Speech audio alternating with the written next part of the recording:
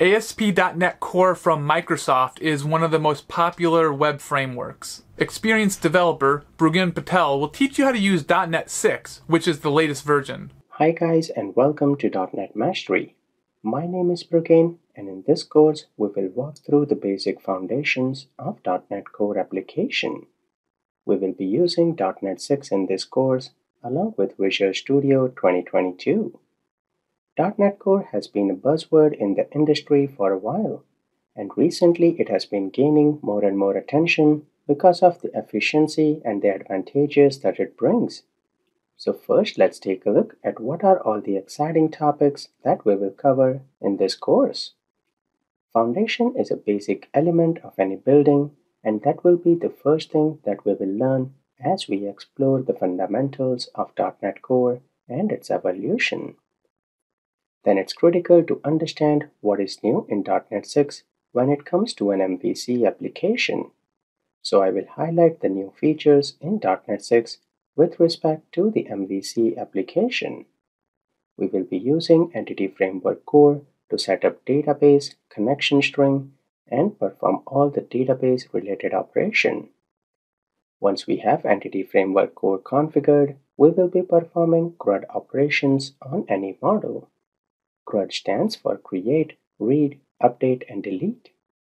So while we perform the CRUD operations, we will also understand how client-side and server-side validations work with .NET Core.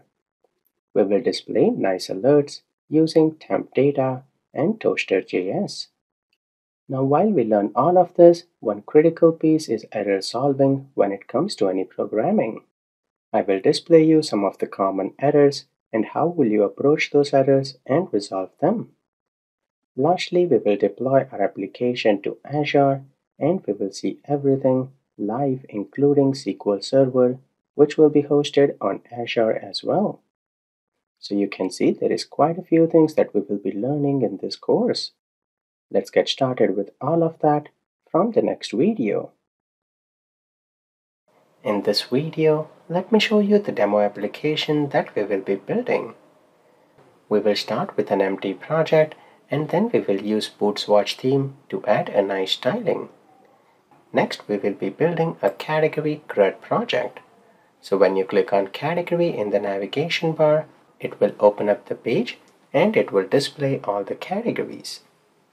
First thing that you notice here is we have a Create Category button. When we click there, it takes us to Category Create, and here without populating anything, if you press the Create button, we have default client-side validation.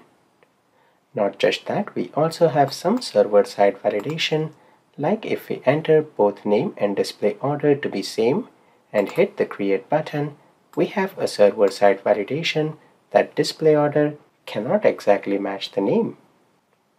Then we have a Back to List button here to go back to our index page with the category list. We can edit any of the existing category, and as soon as you edit or create something, we have nice toaster alerts that you can see. Lastly, we will implement the delete functionality, and on that also, we will have our alerts. So we will see server-side, client-side validation, we will implement toaster alerts, and take a look at temp data. Not only that, once we complete the application, we will be deploying that to Azure.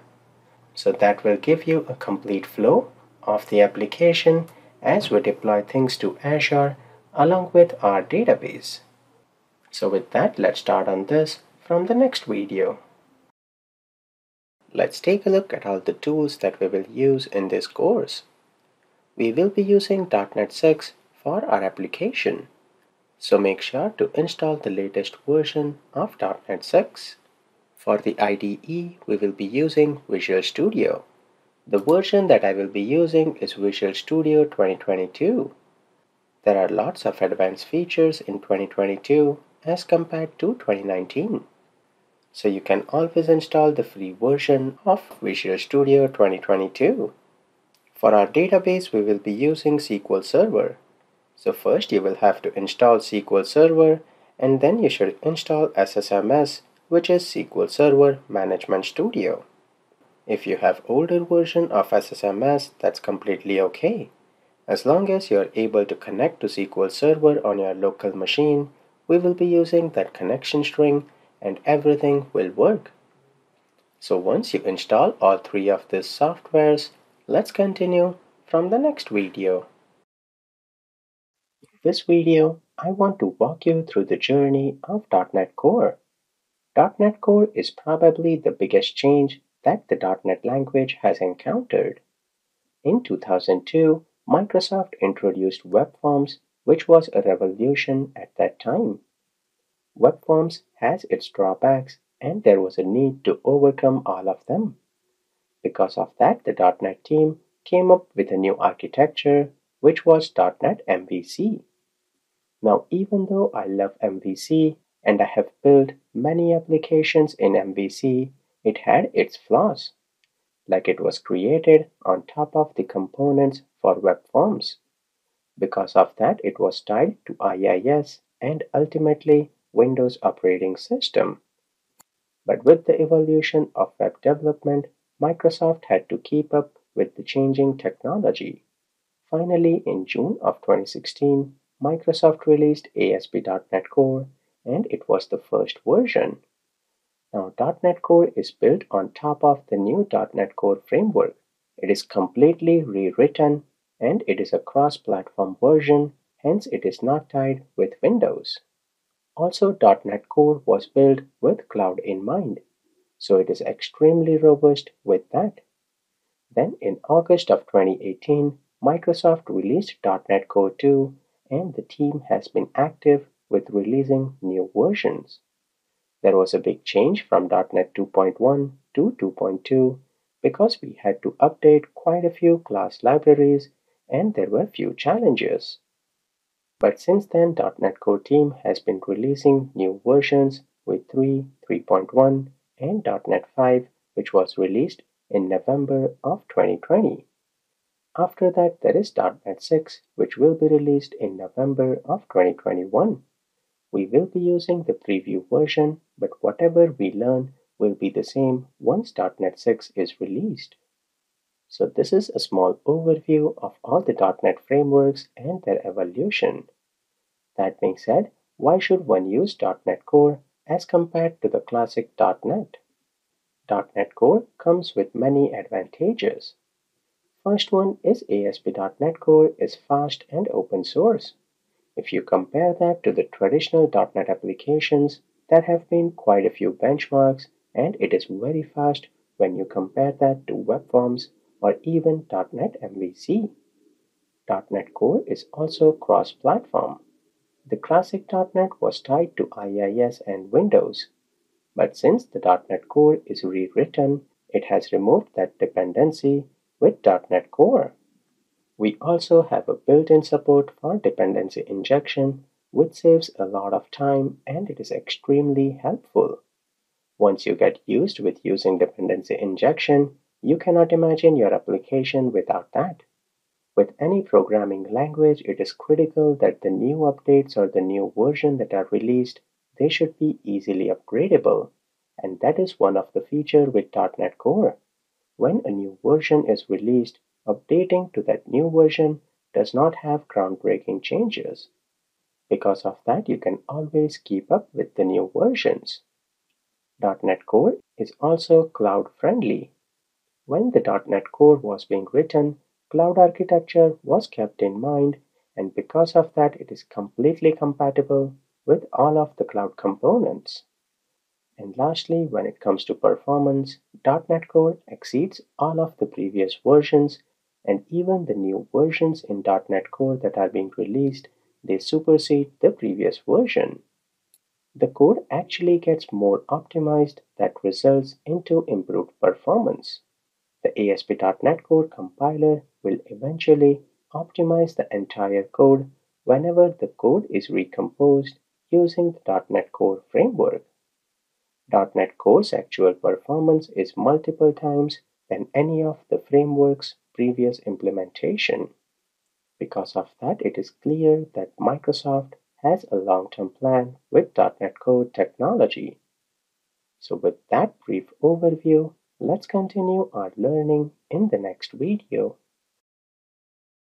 In this video, before we take a look at the other files, I will introduce you to a new concept, which is dependency injection.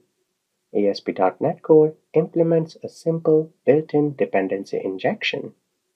Container dependency injection is an integral part of the ASP.NET Core architecture.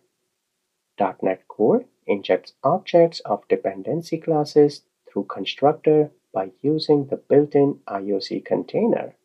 Before I show you what advantages dependency injection brings, let's see a scenario where there is no dependency injection. In a typical application, let's say we have 3 pages right now, and we have some common functionality that we want to use across all the 3 pages. Like let's say we want to send emails and we want to access our database in all the 3 pages that we have. Now let's imagine that on these 3 pages we need to access the database first. So what we will do is we will create the object for database classes on all the 3 pages. We will have to open that connection, we will have to do the database operation, and then we will have to close the connection in all the places. To do the same and create object for email implementation that we have in all the 3 pages. So you can see this is a lot of duplicate code. On top of that, what happens in future if you change the implementation of how you access the database or email? Based on the current configuration, you might have to make that change in all of the 3 pages, which is a big mess because right now it's 3 pages. Down the line, it could be 30 or 300 pages. Another issue here is that on each page, you will deal with creating the object, managing them, as well as disposing them. And that will be a time-consuming effort when we have to do that in all the pages. So that being said, what is a solution to avoid all of this and get an optimal architecture? The answer to all of that is dependency injection. First, let me show how this scenario would look like. Again, we will have the 3 pages, and we will have email and database functionality. These are the common things that we had before as well. But now we will have something special, which is dependency injection container. So as you can see, we have got our dependency injection container that will have an iEmail and an IDB interface and its implementation. So inside our container, we have the implementation of the iEmail interface and the IDB interface. When any page will need access to these functionalities, it will just ask the dependency injection container to create an object of this functionality and directly give page an object to use. So inside the page, we will actually be using an interface, and then dependency injection does all its magic of passing the object when the website needs it. That way, we do not have to deal with creating the object, disposing, or managing that object inside our pages. Our pages will look very clean with just the interface. All the instance and implementation will be done by dependency injection container. Now in future, if you want to change or replace the email class, you do not have to make any changes in the pages. All you have to do is just change the implementation inside the email class, and since we are registering that in the container, next time when we build the project, it will take the new implementation. So you can see we only have to change in one place now. That is one of the main advantage that comes with dependency injection. Now in order to use dependency injection, you can use many third-party tools. But with .NET Core, we have a built-in dependency injection container, and that has its own advantages. So I hope with that you have a short overview of how dependency injection is helpful. First thing that we have to do is we need to create our project. I will be using Visual Studio 2022. Here we have the recent projects on the left, and on the right hand side we will get started. We want to start by creating a new project. So we will click that, and it will display all of the templates. You can either navigate and try to find the template, or you can just search here for model, views, and controller. As soon as you type that, you see there are two templates that are available right here. We will be using the ASP.NET Core with C# language. We do not want the other language. So select the C# language for ASP.NET Core Web App, and we have model, views, and controller. Let's hit the next button, and we have few more options that we have to configure. Before writing the project name, we can give our solution a meaningful name. So let's say we are making our project for bulky book, and in there you can have multiple projects. Like there can be data access layer, that can be business layer, that can be web layer, and so on. So solution name, we can keep that as bulky book, and then the project name, let's call this bulky book web. That way you can keep the project name and the solution name separated. Let me change the location to where I want to save on my computer, and we will hit the next button. Final thing that we have to select here is the framework version. We will be using .NET 6, so we will select that in the first option. Next, we have authentication type. When you click the authentication dropdown, there are individual users account, Microsoft Identity Platform, and Windows. Right now, we want to keep things simple and understand the basic folder structures of when an empty .NET Core MVC project is created. So we will select None inside the authentication. We will keep the configure for HTTPS selected. We do not want to enable Docker right now because we do not want to work with the containers. With this configuration, let's create our project. It will take a while, but it will create the project and it will load all of the files and folders. Great! So once the project is created, it will load the complete view of Visual Studio. On the left side here, we have the main panel where we will be coding everything, and on the right side, we have Solution Explorer, Git changes if we want to commit, and some properties. Now by mistake, if you close the Solution Explorer here, do not panic.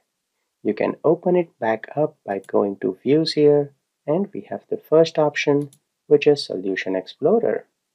With that in place, let's continue from the next video. Now that our project has been created, let's take a look at the files and folders that we have by default. The first thing that we should take a look at is the project file. In order to access the project file, you will right-click on the project name, not the solution. We have our project with the website icon here. If you right-click there, we have the Edit Project File. When you open that up, you will see few configuration right here. The first section here defines what is the target framework that we are using. We are using .NET 6, so you can see that right here. The next important thing inside this file is the item group. Item group will contain all the NuGet packages that we are using in the project. We selected the runtime compilation, and that's why that package has been installed. In future, we will be installing more packages when we connect to database, use Entity Framework Core, and so on. So in that case, when we add NuGet packages to our project, a new entry will be made inside the CS_proj file or the project file. Now, usually you do not work with the project file, but it is always good to know that we have all the packages and the references listed in the project file if in case you need to access that. So that covers our first file, which is the CS_proj or the project file. Now that we have seen the project file, the next thing that I want to show you is we have dependencies here, and we can see the packages that we saw previously inside the project file will be installed right here. We will be adding more packages down the road. But the next folder that we have is the properties folder, and inside there we have launch settings.json. In here we have the different profiles using which we can run our application. Like you can see inside the profiles, we have a bulky book web profile and we have an IIS Express profile. If we use the IIS Express profile, we know the port number that will be used here is explicitly defined. If we use the bulky book web, in that case it will use 5000 and 5001 based on HTTPS or HTTP. The bulky book web is the default type. What this will do is it will run a .NET command line and that will trigger the application. So if you try to run this directly with bulky book web, you will first see a command prompt and then it will launch the website on port 5001. You can see inside the logs it is displaying all of that. So that is one way or one profile to run our application. If you hover on this down arrow, you will see there is another profile which is IIS Express, and that is the name that we have in launch settings. If you run with IIS Express, it will use the port number right here for the SSL. So let me run that and show that as well. Great, you can see it runs on the different port that is defined right here. So the default behavior is using the bulky book web profile, but we will be changing that and using IIS later on. So that was a brief overview on launch settings.json. After that, the next folder that you see here is the www root folder. If you expand that, you will see all the static files of your project. So any static files like CSS, JavaScript, images, or any libraries, everything will go inside the www root folder. The www root folder will not have any C# files. This folder is only meant to serve the static files of our application. So we will be using the static folder extensively throughout the course when we are adding some JS or some images or any other libraries. The www root folder will be the root folder of your application. So always remember, if you ever have to add any static file, it will always go inside the www root folder. Then we have the folders for controllers, models, and view. I will get back to them in a couple of videos. But the file after that is appsettings.json. This is the file in which we will be adding all of the connection strings and secrets of our application. Like you might have some API keys, you might have some SendGrid keys, you have Stripe payment keys, any of the static secret keys that you want to save, we will be storing them inside appsettings.json. If you expand this app settings, you will notice that we have appsettings.development.json. So you can create new JSON files and it will automatically bundle them inside appsettings.json. Like if you create for another environment appsettings.staging.json, then you can have appsettings.production.json. All of them will be bundled in one umbrella. And then based on the environment variable, you can configure it to use the different app settings file. Because connection string for a database in development will be different if you compare that to staging, preview, or production. So that way you can go into those configuration. We will be using just appsettings.json right now because we will be working with the local host. Also in production, there are multiple ways of saving secrets, like you can add them to Azure Storage Vault and much more. But that is beyond the scope of this course. To get started, you need to remember all of your application secrets must be inside appsettings.json and not directly inside any of your CS or class files. We will come back to this file in the later videos and we will add our connection string. Now the last file that we want to take a look at is Program.cs. Let's do that in the next video. Next we have Program.cs. This is the file that will be responsible for running the application. Once we open Program.cs, you can see we have a variable builder where the web application.createBuilder is passed with the built-in arguments. When you run with the .NET command, you can pass custom arguments here if you want. With that, it will configure the application and it will create the web application builder object. Now, in the previous video, we saw that we can use dependency injection with .NET Core. When we want to register anything with our dependency injection container, we will be doing that right here. So let's say if we want to register our database or email or anything else, we will have to do that between the builder and before we call build on that builder object.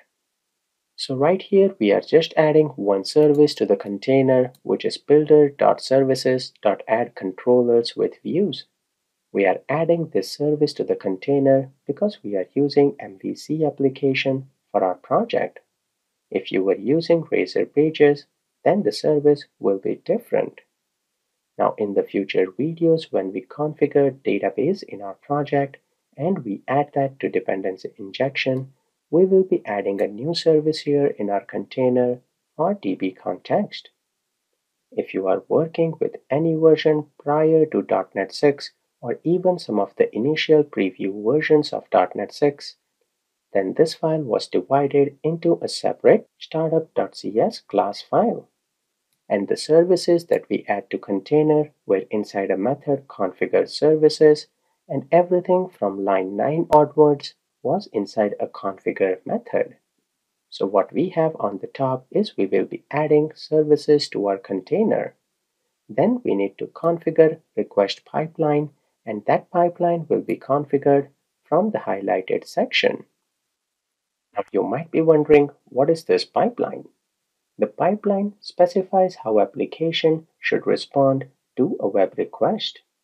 When your application receives a request from the browser, the request goes back and forth through the pipeline. Let me switch to the presentation here.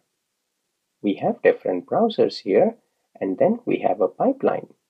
The pipeline specifies how application should respond to a request that is received. When your application receives a request from the browser, the request goes through the pipeline. In the pipeline, you can add items that you want. Pipeline is made up of different middlewares, and MVC is a type of middleware itself. So if we want an application to be built using MVC, we have to add that middleware. Other example could be authentication middleware, authorization middleware, and so on. What exactly happens is when your request will go through each of the middleware, it gets modified by them, and eventually it is passed to the next middleware. If that is the last middleware in the pipeline, the response is returned back to the server. Let's take a look at the few middlewares that we have in our application. Let me switch back to the code here, and you can see in the pipeline, first we are checking if it is development or not in the environment. If it is, then we are adding the use developer exception page that will show you user-friendly exceptions so that you can debug and solve them. But if it is not development, then we are just redirecting them to an error page. The next middleware is HTTPS redirection, and then we have a middleware to use our static files that are defined in www root folder. We also have a routing middleware, and we have authorization middleware. When we add authentication to our project, we will have to add a new middleware inside the Program.cs as well. Then we are using a map controller route that will map the different pattern that we have for MVC. Based on this routing, it will be able to redirect our request to the corresponding controllers and action. Then you should always keep in mind that order of pipeline is extremely important. The way you write middlewares in the pipeline, that is exactly how the request will be passed. So first routing will be done, then it checks for authorization, and so on. So in this scenario, if you want to use authentication to your pipeline, we have a middleware which is app.useAuthentication. But if you do this, then it won't work, because authentication middleware should always come before you authorize a user, because you only authorize a user that is authenticated. That is the basic fundamentals of authentication and authorization. So if you place the pipeline in some different order, that will break things. Inside the endpoints here, you can see we have a controller name, an action name, and some ID. This controller route will make more sense when we understand routing in the next video. Let me show you more details on how routing works. I won't be running the application to show you that, but I want to walk you through some theory. You can see when it comes to routing in MVC application, we have controllers and we have actions. Before we explore the routing, let me walk you through the main components of an MVC application, which is models, views, and controller. Let me switch back to the presentation and give you a brief overview. Now, if you remember, we had 3 folders for models, views, and controllers, and that is what MVC stands for. The first thing in MVC is model, which represents shape of the data. A class in C# is used to describe a model. The model component corresponds to all the data related logic that user works with. Let's say inside your application you have a table that stores all the category or all the product details. Then that product will be a model itself. Model basically represents all the data in your application. It can be a table that you are storing inside SQL Server, or it can be a model which will be a combination of multiple tables, and so on. This model can either represent the data that is being transferred between views and controllers, or any business-related data model that will represent all the tables of the database. So if you have 10 tables in your database, we will have at least 10 models that corresponds to them. There is also more complexity, but we will go into those details later on. Right now, you can think of all the tables in your database will be a class file, which will be a model. Then all the properties of that class file will be the columns of the table. That is a simple relation that you can think of right now. Then we have view in an MVC, which is the user interface. View can be thought of HTML and CSS that you write to make things fancy and beautiful. Whatever you see on the website with your eyes is basically the view that is being displayed to you. But now you need to think of what happens if in a website you have a button and you click that button. What happens is that view will interact with your model to display some other data. But view does not interact directly with the models. For that, we have something known as controller. Controller acts as an interface between model and view to process all the business logic and incoming request. So controller acts as an interface between model and view to process all the business logic, and it manipulates the data using model and interacts with the view to render the final output. This is just a brief overview of how model, views, and controller works. So let's say if a user clicks on a button, controller is the first thing that will receive that request. Then controller will have lots of action methods. Based on those action methods, controller will redirect this request to one of the action method, and controller will use the model. It will fetch all the data that it needs to display inside the view. Once the view is rendered, it will pass all of that to the controller, and controller will then pass a response which will be sent back, and the user will finally be able to see the page. So you can see controller can be treated as heart of your application. That is where we will have all the logic of your application, and it is the one which will be interacting with models and views.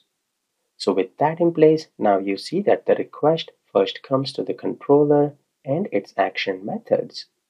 So with that general idea, if we go back, you can see inside the map controller route, we have a pattern where we define a controller and an action method. So here we are saying that the default, if nothing is provided, it should go to the home controller and it should call the index action method. But that is a 10,000 feet overview. Let's take a look at routing little more with some theory.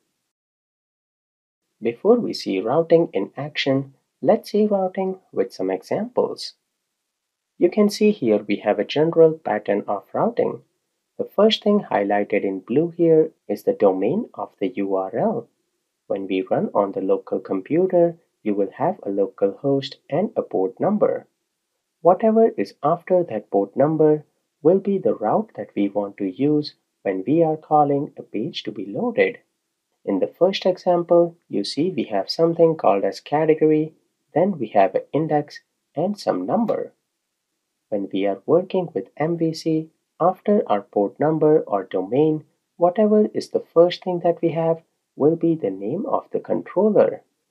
Then the next forward slash after that will be the action of the controller, and after that, if you have something, that will be the ID. This is the pattern of routing with MVC. If we go back to the application, you can see the same format right here. First, we have the controller name, then forward slash, we have an action name, then forward slash, we have the ID. That corresponds with the request that we have here. Keep in mind that ID is an optional field. Controller and action are not optional, but if they are not defined, we have set a default route that if there is no controller and action, you can use home controller and index action as the default route.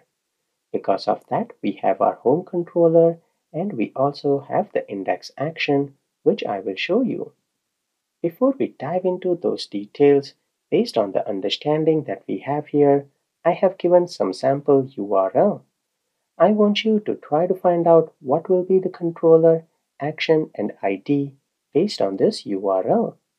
Again, remember, if controller is not defined, default one that we have in our application is, let's go back the home controller, and if the action is not defined, that will be index action.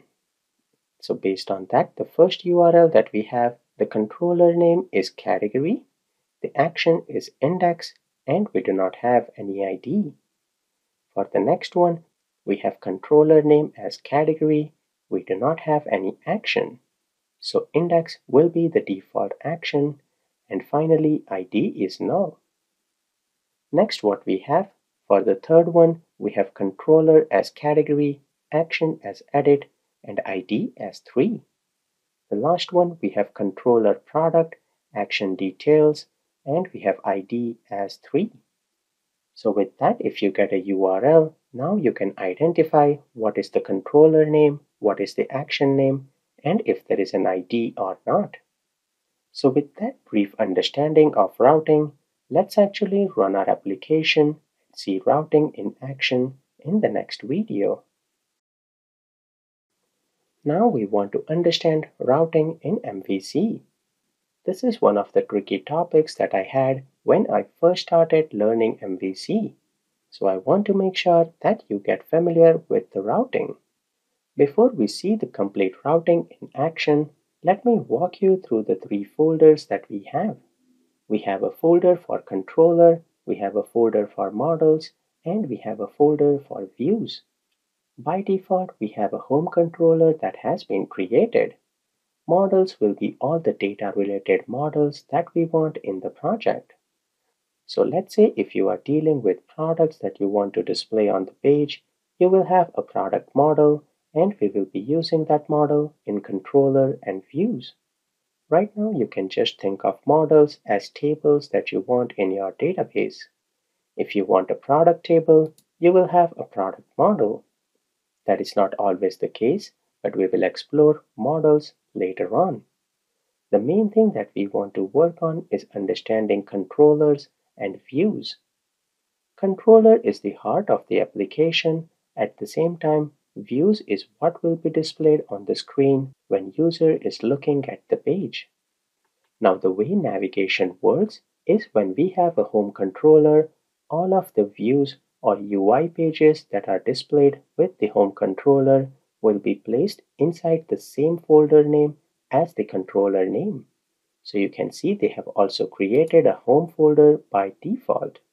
There is also a convention with the naming of controllers. It should always end with the keyword of controller. That is how the application will know that this is a controller. If we expand our home controller, you will see some code right here. We have a class with the name of home controller, and it implements the default or the base class of controller.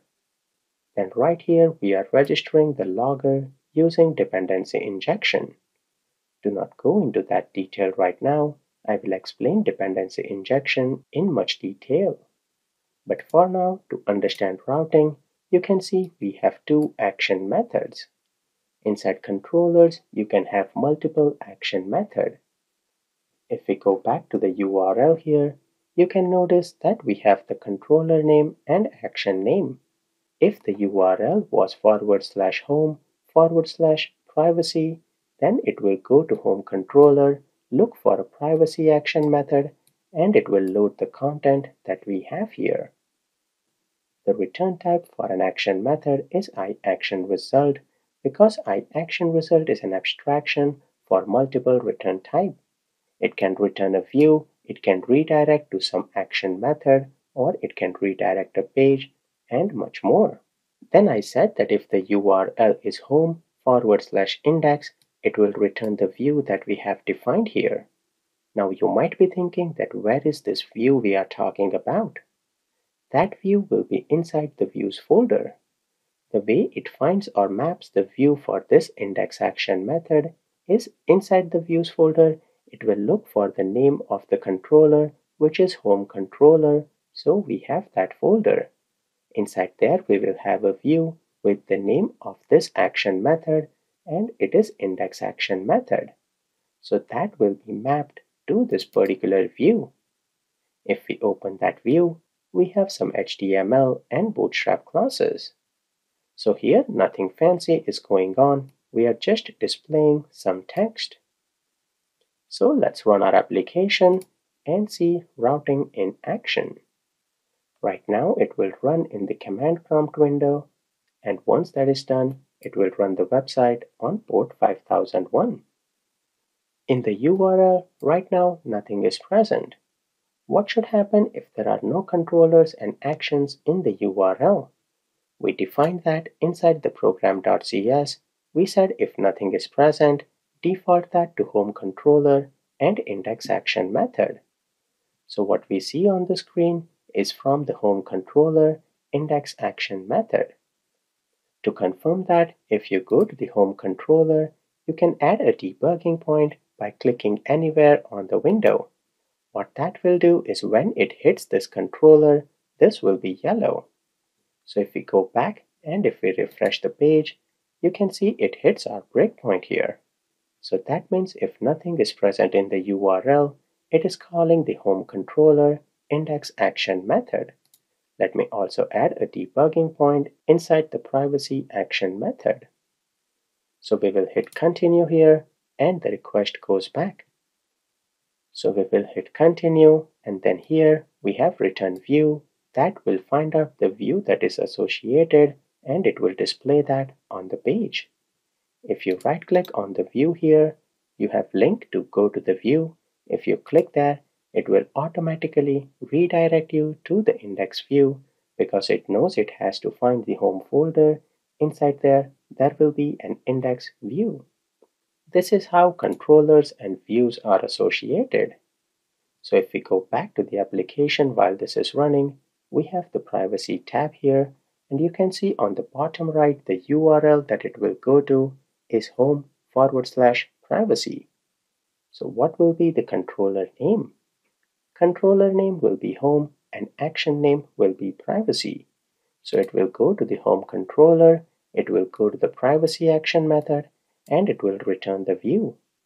The view is inside home, we have privacy, and it should display this particular paragraph. Let's go back and hit that. It hits our debugging point. That is great. Let's continue. And it displays the privacy policy. So that is perfect.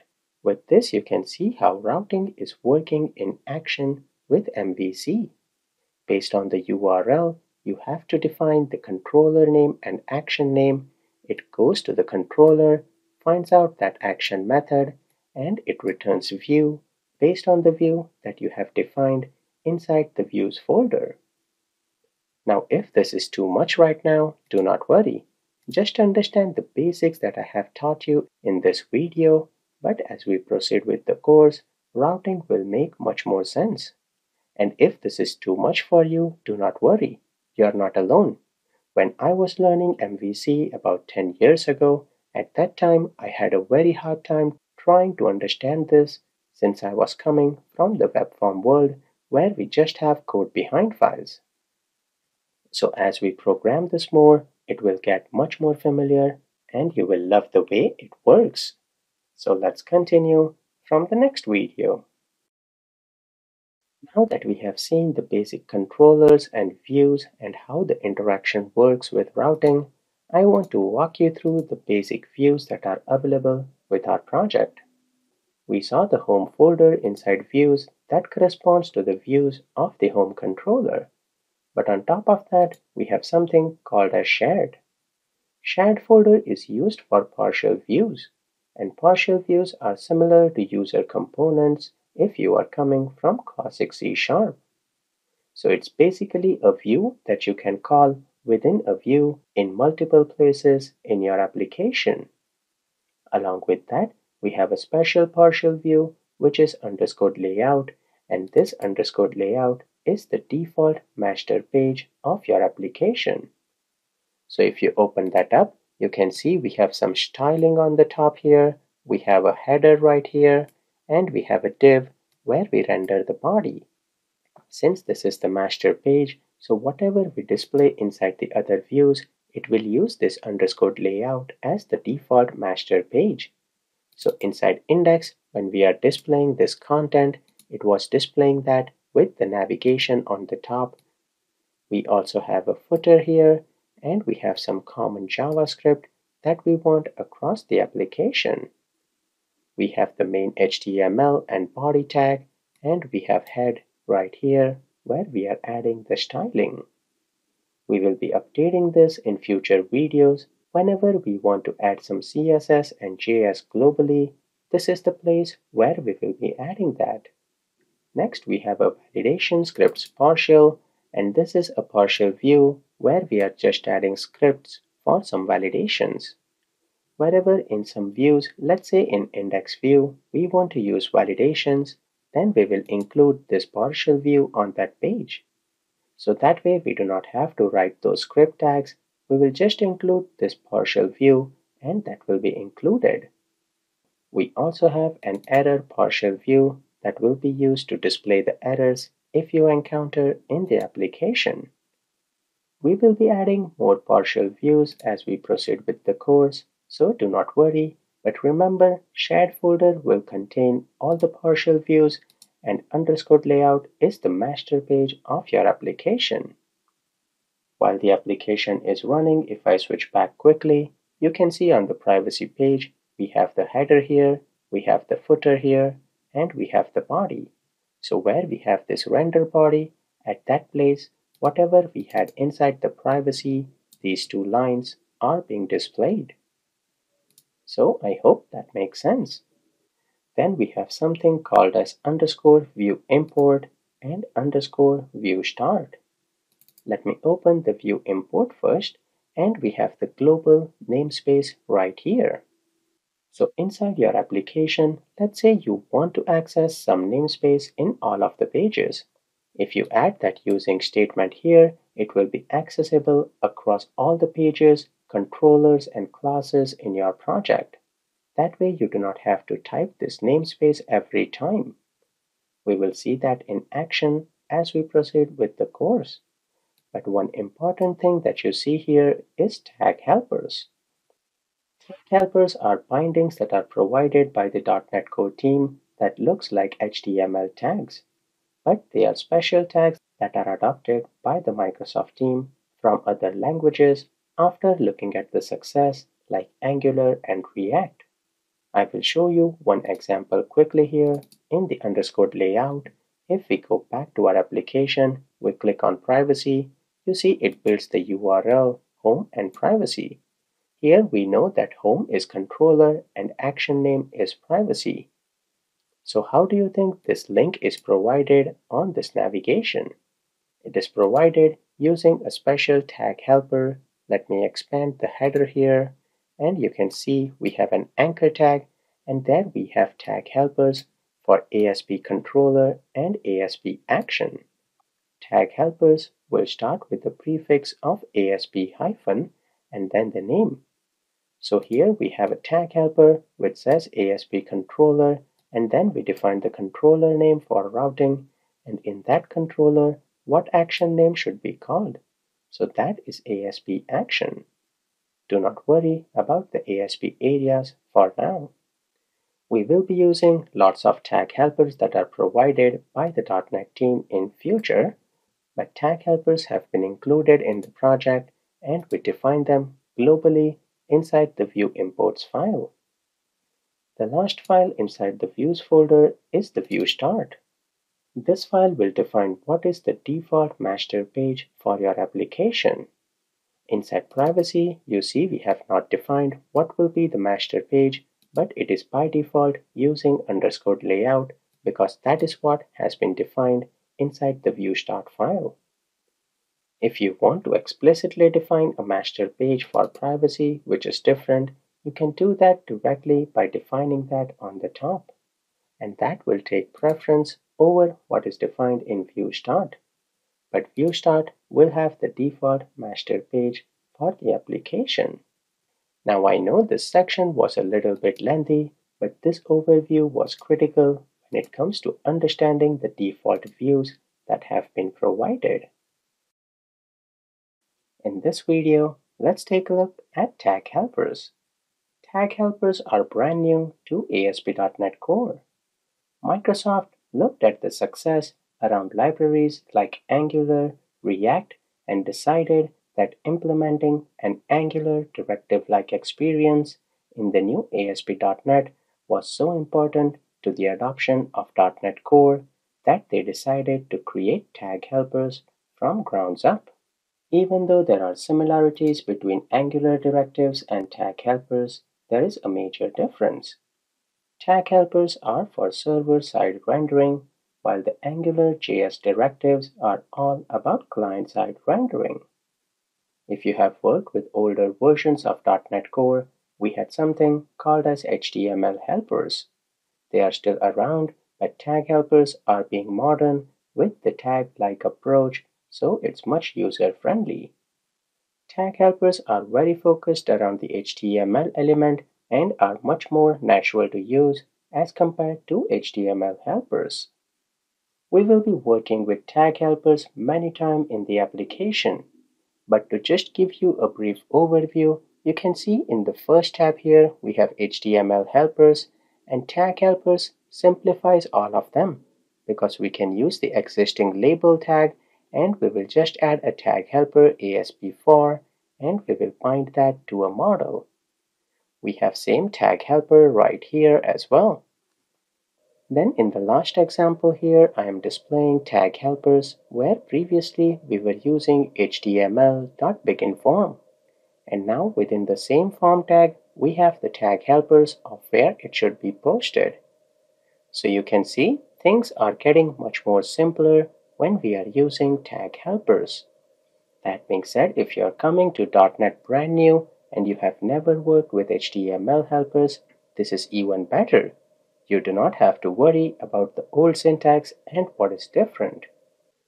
We will be working with tag helpers in the upcoming videos, but I just wanted to give you a brief snippet of what tag helpers are and how they look like when we are using the same tags. We just use the ASP hyphen and then the tag helper name. That being said, we will explore all of this in much more details in the upcoming videos. When you will be working with a .NET Core application, you will see the return type of action result. And it does not matter if you are using an MVC application or a Razor Page application. In both the cases, you can see we have iActionResult. In MVC, we are returning back view in this example, and in Razor Page, page handler, we are returning back to the page. But the return type is iActionResult. iActionResult is a generic type that implements all of the other return types. Now, if you want to be explicit about the return type in both of these cases, then that would look something like this. If the return type is view, you can write view result, but in Razor Pages, when we return back to page, you can write page result. So now, what is the advantage of iActionResult? So first, let's understand some theory. So ActionResult is a parent class for many of the derived classes that have associated helpers. The iActionResult return type is appropriate when multiple action results return type are possible in an action. Let's take a look at some of the helpers and action result. So first, let's take a look at what is there in Razor Pages. A Razor page can return content, file, not found, page, a partial result, and redirect to different pages. For all of them, we have return types like content result, file content result, not found result, page result, partial result, and so on. If we are working with an MVC application, we can return back views, partial views, we can redirect to action, return JSON, and so on. So if you are returning any one of these, then you can use the individual return types for result based on the helper method. But what if you were returning something like this? Right here in MVC, you can see we are returning if true. Let's imagine there was some condition here. Based on that, if that condition is true, you want to redirect to action, else you want to return to view. This time you cannot have two different return types. If you use view result here, return view is working, but redirect to action will throw error. Similarly, if you use redirect to action result, then redirect to action works, but return view will give you error. If you are working on Razor Pages and you have the same situation, if you use page result, then return page will work, but redirect to page will fail. And if you use redirect to page result, then return page will fail. So what is the solution to all of this? The solution is to use iActionResult in both the places. Because this is a parent class, so it does not care which of its implementation is being returned, it will be able to handle all of them. So that is a brief overview on how ActionResult will help us with the return type from action method in MVC application or page handlers in a Razor Page application. Now that the project has been created, there are few files and folder structures right here. We will go into all of these files and folder structure in the upcoming videos. But right now inside the views folder, we have home, and inside there we have index.cs HTML. This is the default home page of our application. So if I open this up, you will see there is some welcome text here and a paragraph which is inside a div tag. Let's run our application and see what is the output. It loads up the default page of the website where we have the project name here, a home page and a privacy page. You can see on the home page we have some text right here.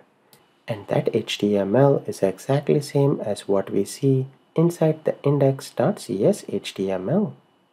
I do not want to go into much technical details, but let's say you are making some changes inside your view. If you save that, you go back to the application, and if you refresh here, you directly see the changes right here. If you notice in Visual Studio 2022, there is this icon which is for hot reload. This is a great capability that has been added with .NET 6. If this does not refresh and reload for you, you can go here and make sure the hot reload on file save is enabled. What that will do is whenever you make some change here and you save, if you go back and refresh, you can see the change is being reflected in the UI. This is very helpful when you are designing something with MVC or Razor application. But if you notice, the first time you had to manually come to the page and refresh, and after that the hot reload automatically works. So I wanted to walk you through that advantage. Now if you were working with an application which is not in .NET 6, then you will have to right-click on the project and you will have to add a NuGet package by clicking the Manage NuGet Package. You will search for a package, runtime compilation, and you can see we have Microsoft.ASP.NET Core.MVC.Razor.Runtime. This package was needed before, so you can hit the install button to add that to our project. Even though that is not needed here, I still want to add that. Then you will have to go to Program.cs, and right here we only have add controllers with view. When you add Razor pages, you will add builder.services.add_razor-pages, and on there you will have to enable the add Razor runtime compilation. But because of hot reload and the magic that we have, this is no longer required. So in the future videos when we will be adding the Razor pages, I also add the Razor runtime compilation, because when the video was originally recorded in .NET 6, hot reload was still in testing. So that's why I have added the Razor runtime compilation down the road. But you can skip that and you will just add the builder.services.add_razor-pages. So that's a brief overview that I wanted to give you with the hot reload in .NET 6. That being said, in the next video, let's first examine all the files and folder structures that have been created here. When we work with any web project, the main base or the heart of the application is the data, and we need database to store our data. So we will be using SQL Server to create a database and store all the data for our website. With .NET Core, you might have heard about term called as Entity Framework Core as well. If not, do not worry, but Entity Framework Core is what we'll be using to create database, and we will be using the same to perform all the data operations. So with .NET Core, you do not need stored procedures or writing SQL statements in the code. Entity Framework is a smart editor that will help us with all the data-related operations. That being said, it does not mean that you cannot use stored procedures. You can still use stored procedures if you want. But typically with MVC application, Entity Framework Core is used to manipulate the data layer. We will go into those details in the upcoming videos. But right now, we first need to create our model. Model will basically resemble a table in database. It is not always the case, but whatever tables you have in your database, you will need a corresponding model for the code first migration. So inside the models folder, we only have error view model. Let me create one more model here. We will right click there and we will add a class file. We want to create a table for category, so we will call our model as category, and let's add that. It creates a public class file and it places it inside the namespace of bulkybookweb.models. That is just the location, so it knows that it is inside bulkybookweb models folder. That is the category class right here. Now inside this category class, we need to create all the properties that we want for our table. We want to create ID, name, and a display order. So to start, we can write prop, and it is a code snippet. So once you type prop and hit tab 2 times, it will automatically create a property.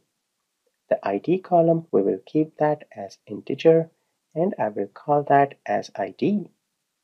Next property that we want to create will be the name of the category. That will be a string, so we will create that. We'll press prop again. We want the display order. Now display order will be an integer, so let me add that. On top of that, let's say for logging purpose, we want to create a datetime property which will have the date on when this category was created. So we will call this created datetime. Now the created datetime, let's say we want to set a default value to that. So in order to do that, we can use equal to sign, and we can just assign the datetime.now like this. That way the default value will automatically be assigned to the created datetime when we create an object of this class. So perfect, we have created our model, and then we want to push this model to our database to create a table with these 4 columns. But when we create a database table, we might want to add some more configuration. Like we might want to say that ID is a primary key, and since it's an integer, we want to make that an identity column, so we do not have to populate that when we create a row inside the new table that we will create. We could also add a validation that name is a required property and it should not be null. If we had to write a SQL statement, we could have done all of that by using not null and identity in our SQL script. But how will we do that using Entity Framework? For that, .NET team has come up with alternatives called as Data Annotation. So on the property where you want to configure some more details, we have special attributes that you can use. Let me walk you through them in the next video. Now we want to configure some of the requirements that we have in a SQL script. Like we want to make this ID column an identity column, which will be the primary key of this table. In order to do that, we have a data annotation or an attribute known as key. If you enter that, you notice the red squiggly lines. If you hover on that, it will display an error that key attribute could not be found. That is because we have to add a using statement. So you need to make sure your keyboard is on the key, and then if you press Ctrl dot, it will display that you can add using statement to resolve this. So we will press enter. That will add the using statement, which has the data annotation that we want. Once this key annotation has been applied, it will tell Entity Framework Core that hey, when you create a script to create this table, you need to make sure that ID is a primary key and it should also be an identity column. It does all the configuration and talking by itself. We just need to write one attribute and everything will be done for us. Pretty simple, right? The next thing that we wanted to do is we want to make sure that name is a required property. So here we have another attribute which is required. Once you assign that, when it creates the script, it will make sure that name is not a nullable property. Now we have talked about these two, but there are more annotations that you can do for validation. With this in place, the initial iteration of our model looks good. How do we create that in our database now? Let's take a look at that in the next video. We have added the data annotations and we have created our model. We need to create a table and a database inside SQL Server. So let me open up SQL Server Management Studio. Make sure you have that installed on your machine because that is what we will be using to play with the database. Once the SQL Server Management Studio opens up, we will be using our local database. Now for some of the users, it could be localDB /MSSQL localDB. For others, it could be just a dot. I have both of the server name configured, so I will use any one of them and I will hit the connect button. As long as it is able to connect, that server name is what you will be using inside your connection string. If you use something else, then it won't work. So I will be using dot, but on your end you need to check if dot works, you can use that, or the local DB MS SQL local DB should also work. Let's hit cancel here, and if we expand the databases, you can see we have few databases here, but I want to create a new database for our project. So for that we have to create a connection string inside our project. In order to store all of the secrets of your application, you will be doing that inside the appsettings.json file. You can hardcode the connection string inside the class file, but that is a bad approach. Appsettings.json file is the file where you should have all the secrets. That way, if you have to update anything in the future, you know it will be available inside the appsettings.json file. And then you can create different app settings for different environment. Like if you have development, staging, preview, production, you can create all of those app settings and you can configure to use that app settings when you deploy the application. That way, based on your environment name, you can use different app settings or different database and so on. We will be working directly in appsettings.json, and that should work with the local development. So this is a simple JSON file. Now how will we add a new connection string in here? As you can see, it is just a dictionary with string, key, and value pairs. What you have inside logging is known as a block, where inside the logging block, we have another block of log level, and that has 3 key value pairs. So we can either create a block or we can directly configure the connection string. Now the .NET team thought that connection string is very common and almost all of the projects will have a connection string. That is why they have created a default block for connection string that we can use if we want.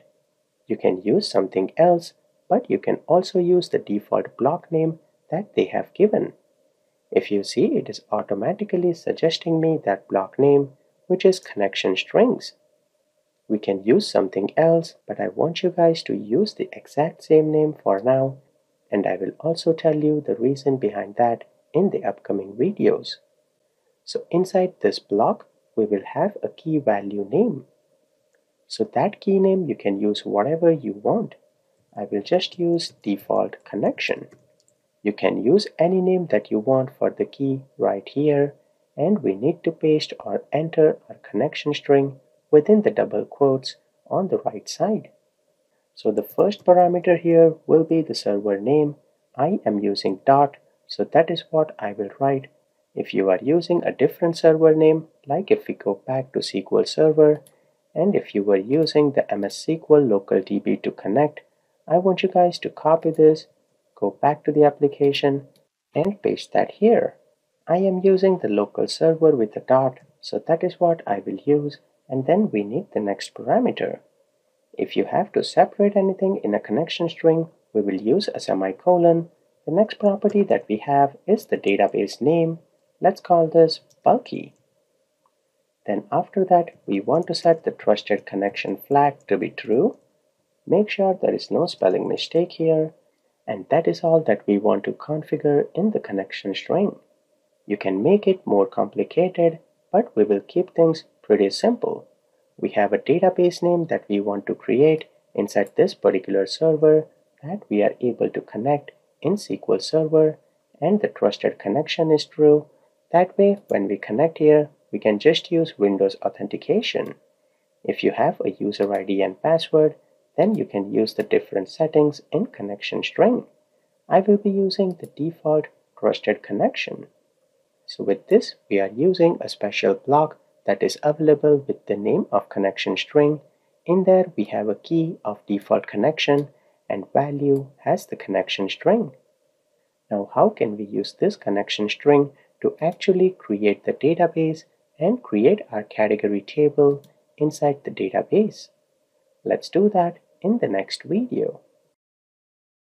We need to tell our application that we will be using SQL Server, and you have to use this connection string to establish the connection with SQL Server.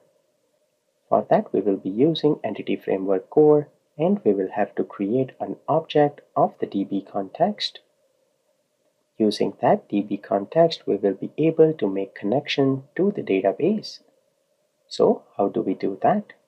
It is best to create a new folder for all the data related changes. So here, let me create a new folder with the name of data. Inside there, we will create our DbContext. We will create a class here, and I will call that ApplicationDbContext. You can use any name that you want here, but I'm using DbContext so that it's easy to identify. Let's add that class file. Now we need to inherit this class file from the DbContext that is inside Entity Framework Core. In our project, we have not added Entity Framework Core right now. So there are two ways to add that. We know that this will inherit from the DbContext, so we can type that, and you will see the red squiggly lines.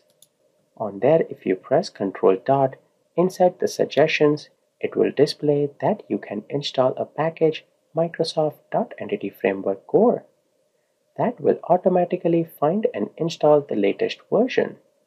If you want to do that yourself, you can right-click on the project and you can select Manage NuGet Packages, or you can go to Tools, we have NuGet Package Manager, and we can open up Manage NuGet Packages for solution.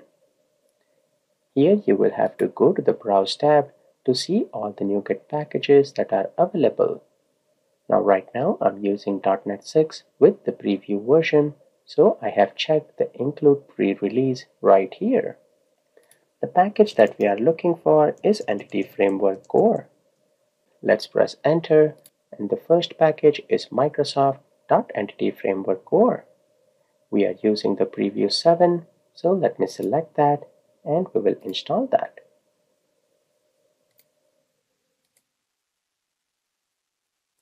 Once that is installed, if we go back to our ApplicationDbContext, and now if we press Ctrl dot here, it will tell us that we just have to add the using statement since we have already installed the package.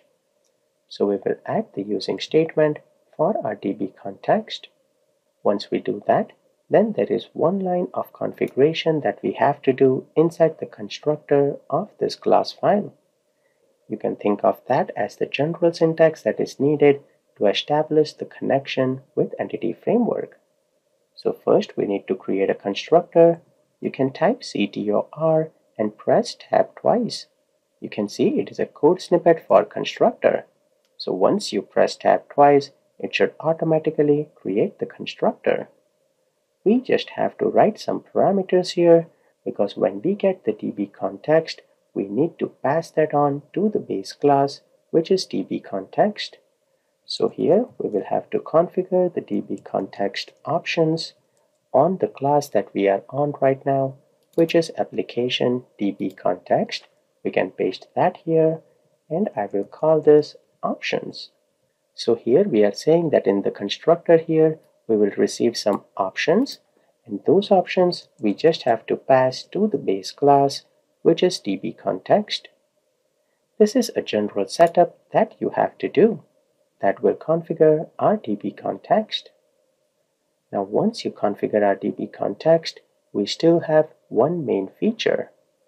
We still have to create our category table inside the database. So whatever models that you have to create inside the database, you will have to create a DB set inside the ApplicationDbContext, the file that we are currently working on. Now how do you create a DB set? That is pretty simple. We will say public DB set here, and we need to write the model name. That model name is category, and once you write that, you again see the red squiggly lines. That is because it cannot find anything with the name of category in the same file. We need to add the using statement to tell it that category is inside the models folder. So if we press Ctrl dot, we have that using statement. Let's add that. And the next parameter here is the table name. So if you call this categories, then inside database, the table that will be created will be called as categories and not category. So that looks good, and we will add the getter and setter. That's all that we had to do to create the category table. What this will do is it will create a category table with the name of categories, and it will have 4 columns that we have wrote inside the category model. When it creates that table, it will make sure that ID is an identity column and name is a required field as well. So you can see it is doing all the configuration by writing just few lines of code. Now when you are working with Entity Framework Core, there are 2 models. One is code first and one is database first. What we are doing is code first, because here we are writing the code of our model, and based on that model we will be creating the database. So that is the code first approach. Database first approach will be something where database is already created, and based off that database you will be scaffolding models. I personally am a big fan of code first, and that is what I have been using in all of my production application. Because I do not come from a DBA management point of view, I am more of a full stack developer who works with the code. So if Entity Framework Core will manage database for us, I will be very happy with that approach. So with that, we have added our DB set for the category table. But we are missing one small configuration. Our application still does not know that it has to use the connection string that we wrote in app settings. And it still does not know that it has to use ApplicationDbContext to create a DbContext, and that it has to work with SQL Server. So let's see how we can pull everything together in the next video. We just need to tell our application that it has to use the DbContext, which is inside ApplicationDbContext, and then it has to use a SQL Server using the connection string that we defined inside the appsettings.json. We will tell our application to do that inside Program.cs, where we configure the services that our application will use. So here we have the comments to add the services to the container. Make sure you always do that before you build the builder. So right here, we want to add a new service. So on builder.services, the service that we want to add is DbContext. So you can see we have .add DbContext, and that expects a class file. The class file that we are using for DbContext is the application DbContext. If you press Ctrl+, we will just have to add the using statement to the data folder. Now when we configure this DbContext, if we go back to the application DbContext, right here we are passing the options, and we are sending those options to the base class. So inside options, we have to configure use of SQL Server and connection string. So here we will say options goes to, this is just the syntax, we will say options dot. There is a method with the name of use SQL Server, but it will not be available like that. Even if you press Ctrl+, it will not give you the package name that you have to add. So for that, we will have to go back to the Manage NuGet Packages, and we will have to install a package which is SQL Server with Entity Framework Core, which is Microsoft.entityframeworkcore.SQL Server. Make sure you are using the consistent version. If one version of the package you are using is Preview 7 and other one is Preview 5 or even .NET 5, then things won't work and you will run into error message. So always make sure that you are using the same version. Let me install the SQL Server, and we will close the NuGet packages. Now if you press Ctrl+, you will see the using statement using Microsoft.entityframeworkcore. We will add that, and on this SQL Server, we have to write the connection string. So where exactly is our connection string? That is inside app settings, we used a special block with the name of connection strings. Since we wrote our connection string inside the special block name that I was talking about, we can directly use the key value here to extract the connection string. Let me copy this name.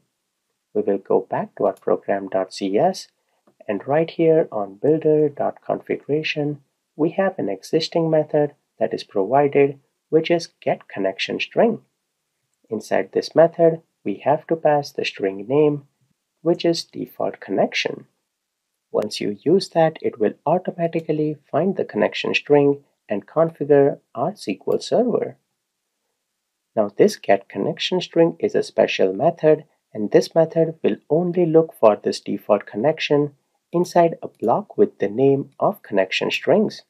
If you named this connection strings 1, then it will not be able to find this connection string because this method will only look inside the block which is connection strings.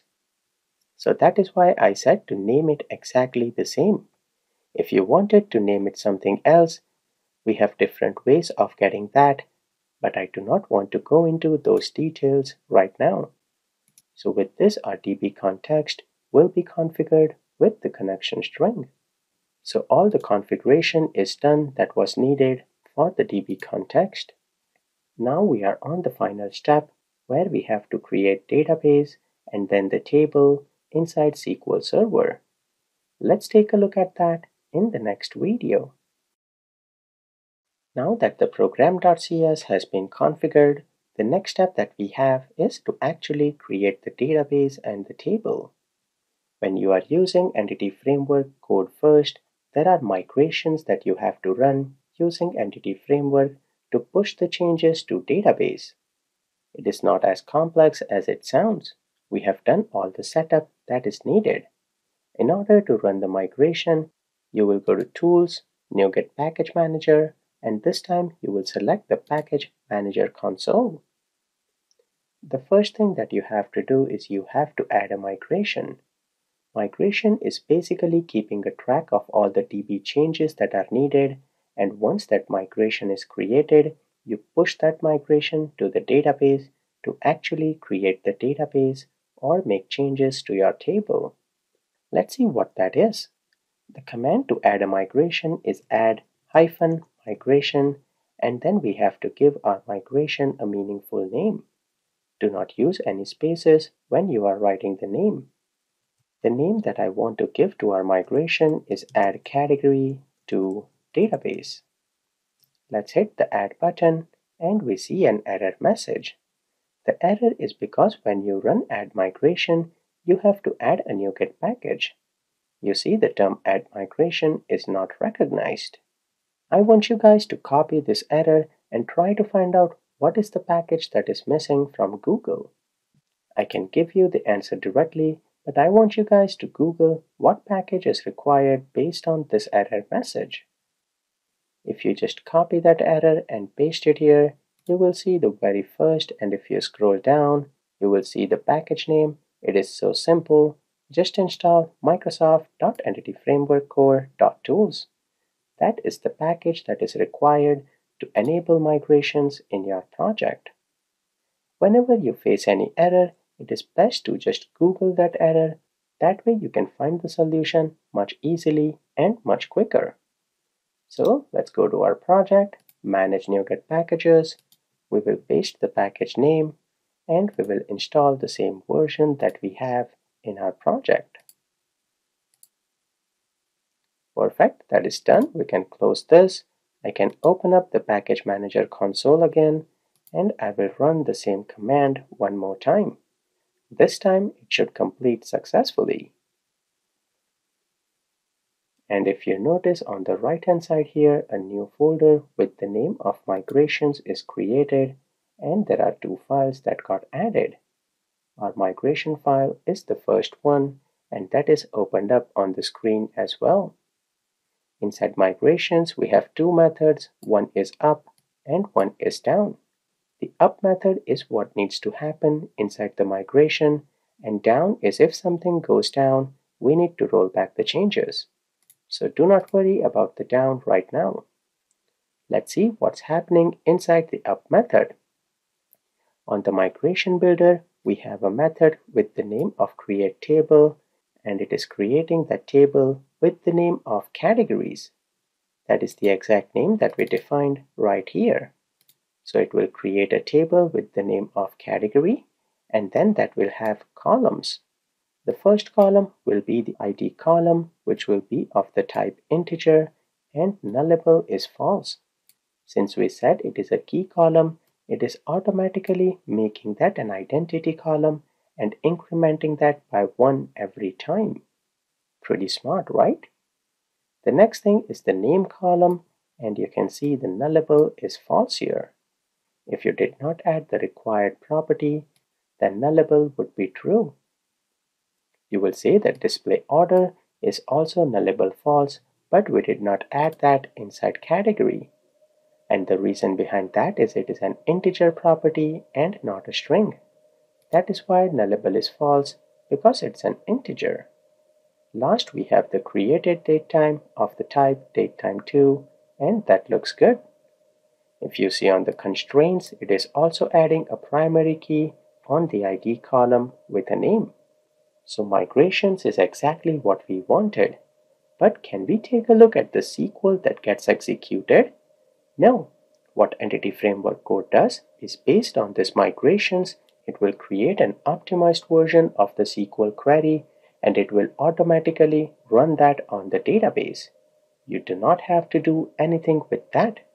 What you work with is just the models, you create a migration, and you push that to the database.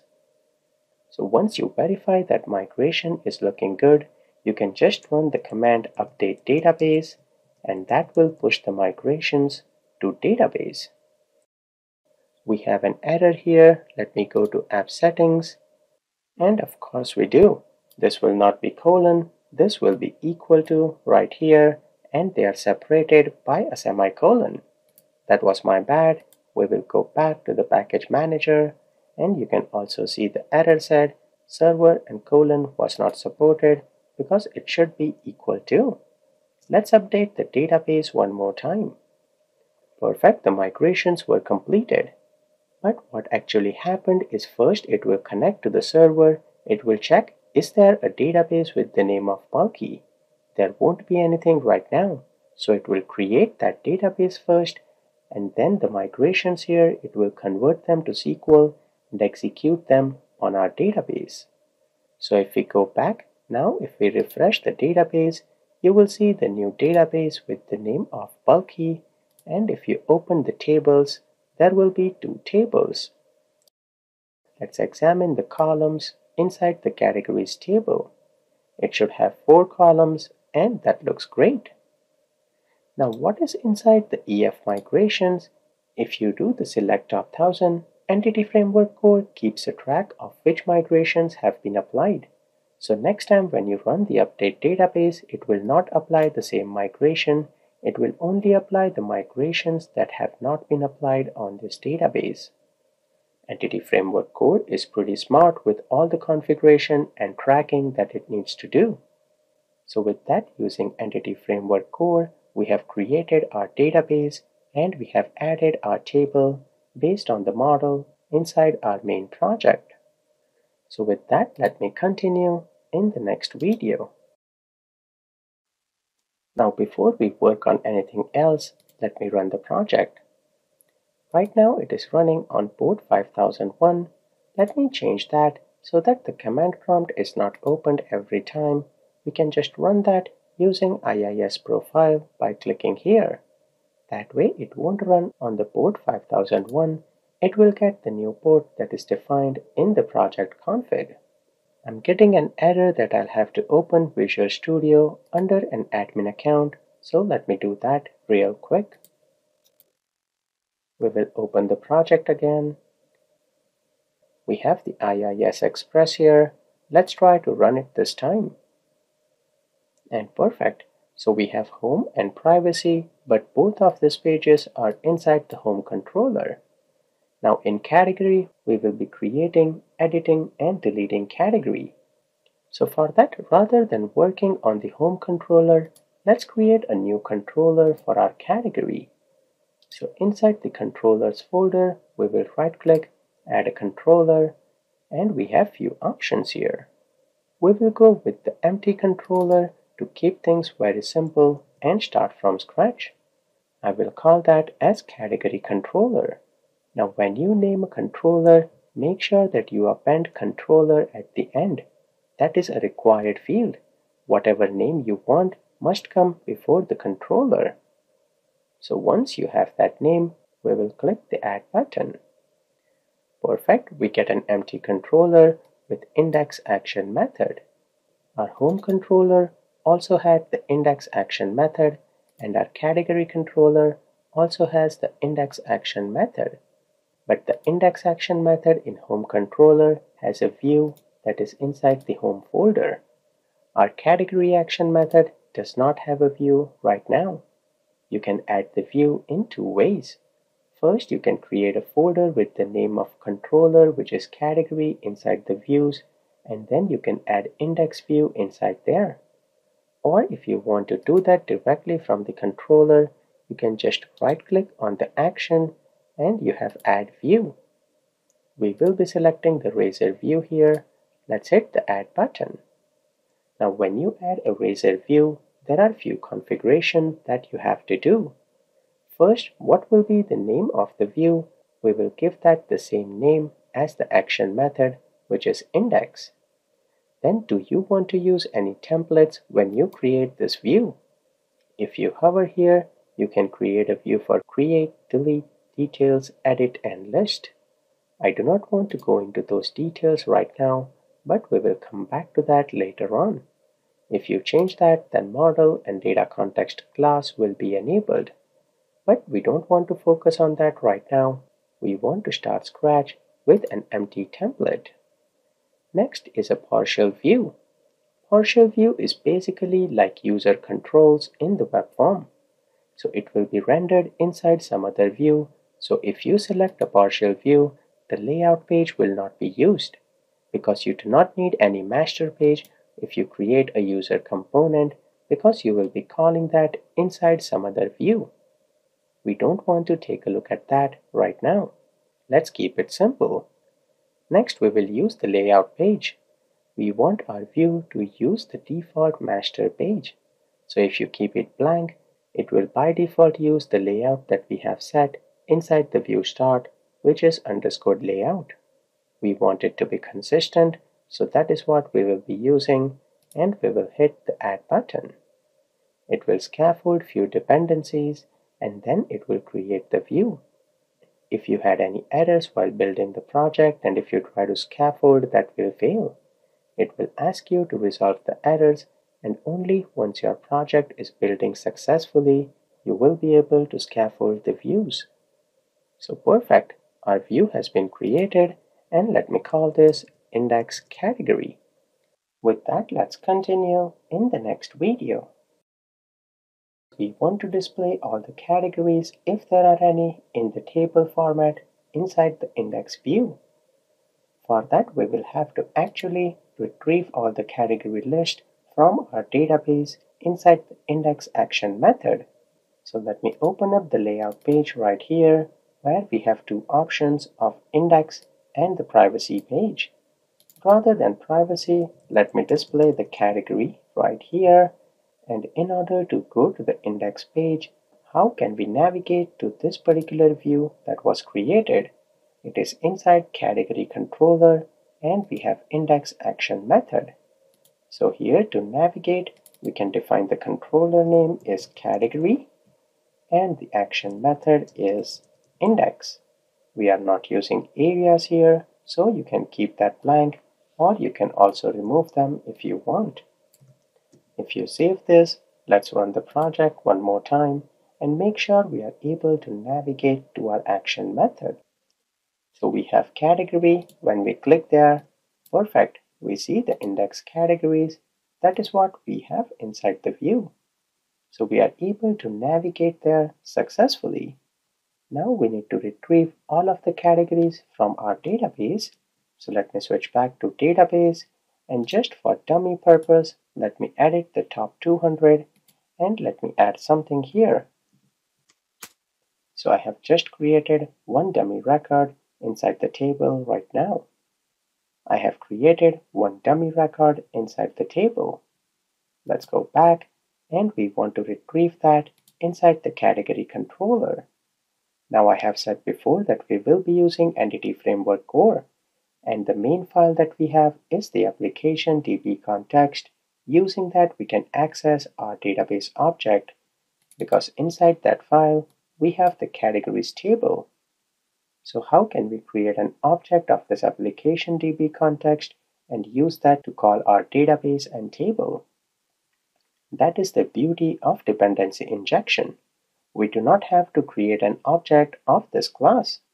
Everything will be done for us because we have configured that inside our container, we want to use this service.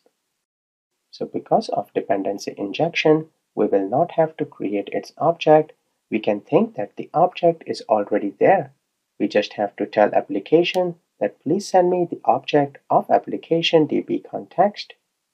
How do you request that? Inside the controller, you want the ApplicationDbContext to work with database. So I will first create a private read-only field, which will be ApplicationDbContext, and I will call that _db. We will add the using statement there, and great. Now we need to tell our application that we need an implementation of this ApplicationDbContext where the connection to database is already made and I can retrieve some records right away. So for that, you will have to use constructor ctor tab, and here whatever is registered inside the container, you can access that. Inside our container, we have registered ApplicationDbContext. So inside the constructor, we can get an implementation of that just like this. So this DB will have all the implementation of connection strings and tables that are needed to retrieve the data. So we will populate our local DB object with this implementation. So we'll say _db is equal to db. And then we can use this _db to retrieve our categories. The syntax of that is very simple. We will create a var. Let me call this obj category list. We will first access the _db, and on there we will have all the db set. The db set that we want to work on right now is categories, and we want to convert it to a list and retrieve that. So it will go to database, it will retrieve all of the categories, it will convert that to a list, and it will assign that inside the category list. You can see how beautiful this is. You do not have to write a select statement to retrieve all the categories from the table. There is no SQL coding required. You just have to write _db dot the db set name, and that will retrieve all the records. You convert that to a list, and you assign that to a variable. Now how do we test that this is working? We will add a debugging point by going to this pan. You see the red dots. If you click here, we are setting a debugging point. Then if you run IIS Express here, your application will hit the debugging point when we load that page. So if we click on category, it will hit a debugging point. You can see that is yellow now, and if you hover on the category list, you can see there is one count.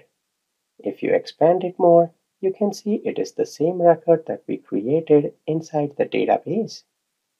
So it goes to the database, it fetches the categories, and it does that automatically. We have a list that is already populated here. We just need to pass this list to our view, and we can run a for each loop on that list, and we can display all the categories. Let's do that in the next video. Let me remove the breakpoint, and let's do that in the next video. Now that we have all the categories inside this particular object, we can copy that and we will pass that to our view. And I do not like using variables here. I am a fan of using the strongly typed, so this will be IEnumerable of category. We will have to press Ctrl dot to add the using statement. Now since we have an IEnumerable here and not a list, if you want, you can also remove the .to list. That is not a required thing, but if this was a list, then you would have used the .to list. So we are passing that to our view. Now that we are passing an IEnumerable of category to our view, we need to capture that inside our view as well.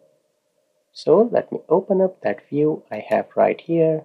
But if you do not have that open, you can go to category and index view. So right here, we first need to capture the model that we are passing from the controller. For that, you will be using @ and you will write model in all lowercase. If you make this a capital model, that won't work.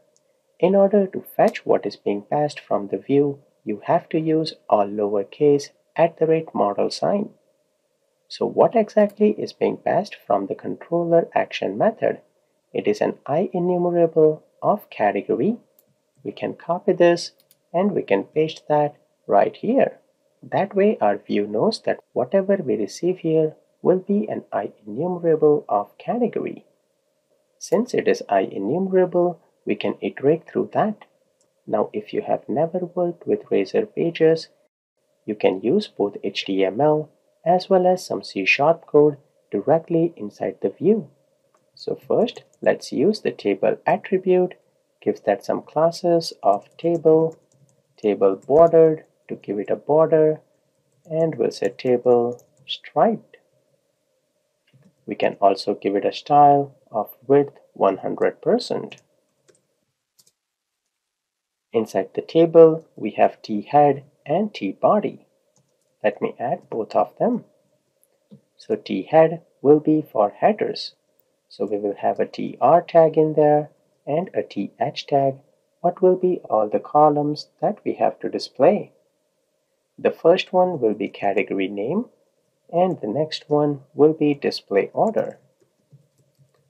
You can also display the date, time and ID if you want, but we just want to display 2 columns.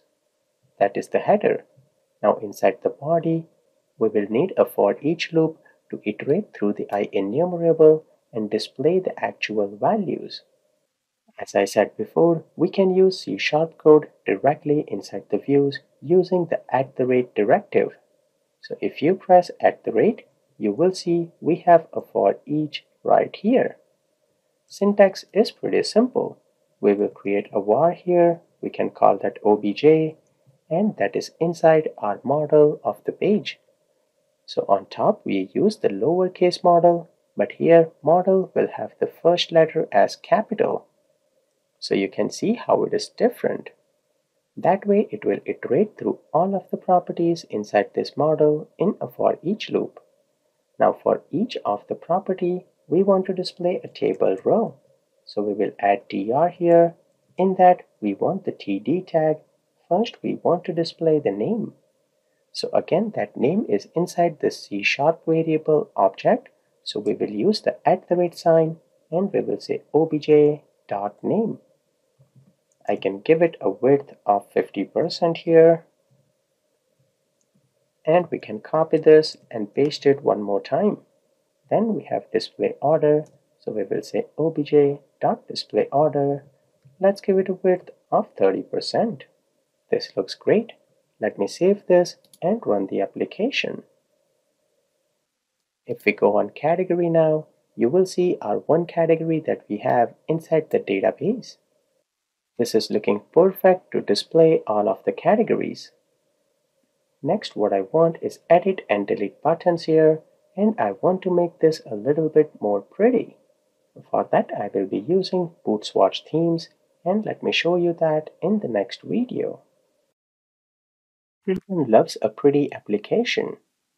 Because of that, I want to use bootswatch.com, which has free themes for Bootstrap. If we scroll down, I want to use this Solar theme for our project. We can hit the download button and let's download the bootstrap.css. Let's open that file and it is using Bootstrap 5. That's perfect. Let's copy this complete Bootstrap and let me stop the application. Like www.root where we have CSS. Our Bootstrap is inside the lib folder, but here let me just create a new item, style sheet. We'll call that Bootswatch theme, and let me add that. I will paste the theme that we copied, and we will be using this in our project. Looks good. Let me save this. Another change I would do is inside site.css, they have added a btn primary, so let me remove that and the anchor tag. We will be using what is there inside our Bootswatch theme. In order to add this to our project, we will have to go to _layout, and we should have our CSS at the very top. This time we do not want the default Bootstrap theme. We want to use our Bootswatch theme.css. Now since we are using Bootstrap 5 with Bootswatch, if we go to bootstrap.com, let's click on Getting Started, Introduction. We are in Bootstrap 5. Let me copy the JS bundle that we have here. We will copy that, and we will go back to our project. Inside the _layout, let me replace the JS bundle that we have with the one that we copied. As of this recording, the default version of Bootstrap is not 5 in .NET 6. This might change in future, but that is the reason I'm switching to the latest version of Bootstrap. With that change, let's run the application and see if something is different.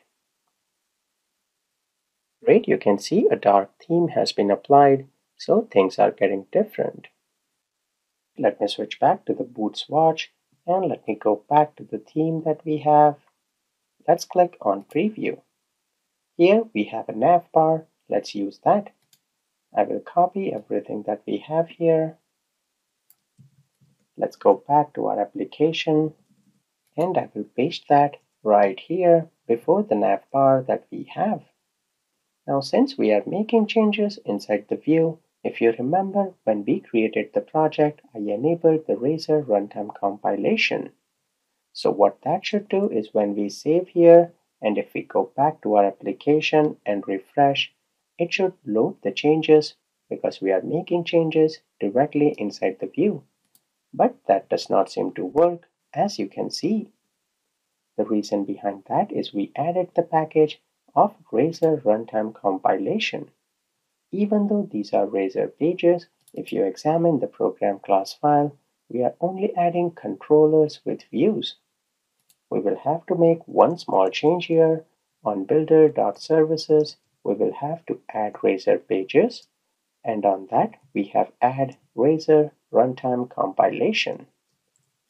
I don't know why it is like that. I believe in future they will also add this with the views, but right now this is only available with Razor pages. So this is one extra line that we have to add in an MVC project to get that runtime compilation. With that change, let's run the project one more time. And great, we see the new navigation menu right here. We don't want everything else here. Let me comment that. We will just add the home and category. Let me go back here to _layout, and I can just copy the home. Let me cut this. I can paste that right here.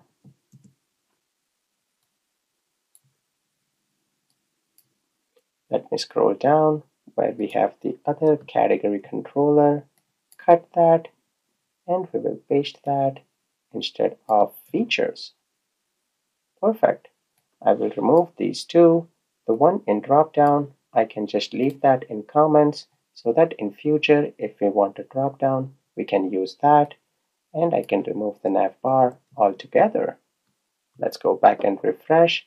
And great, this time we did not have to rebuild the application. The text here is not visible. So let me go back. And we don't want the text dark anymore. We can remove that. And perfect. Looks much better. If you click on home page, it loads the home page, and category should display all the categories. Great. I also want to hide this border, so that should be inside footer. We have border top, we can remove that, and we can give it a background of BG dark. Let's go back and refresh, and this looks much better. So with this, now we are using Bootstrap 5 in our project, and we are using the Boot Swatch theme. Let's continue in the next video. Inside our index view, what we can do is we can add a button here to create a category.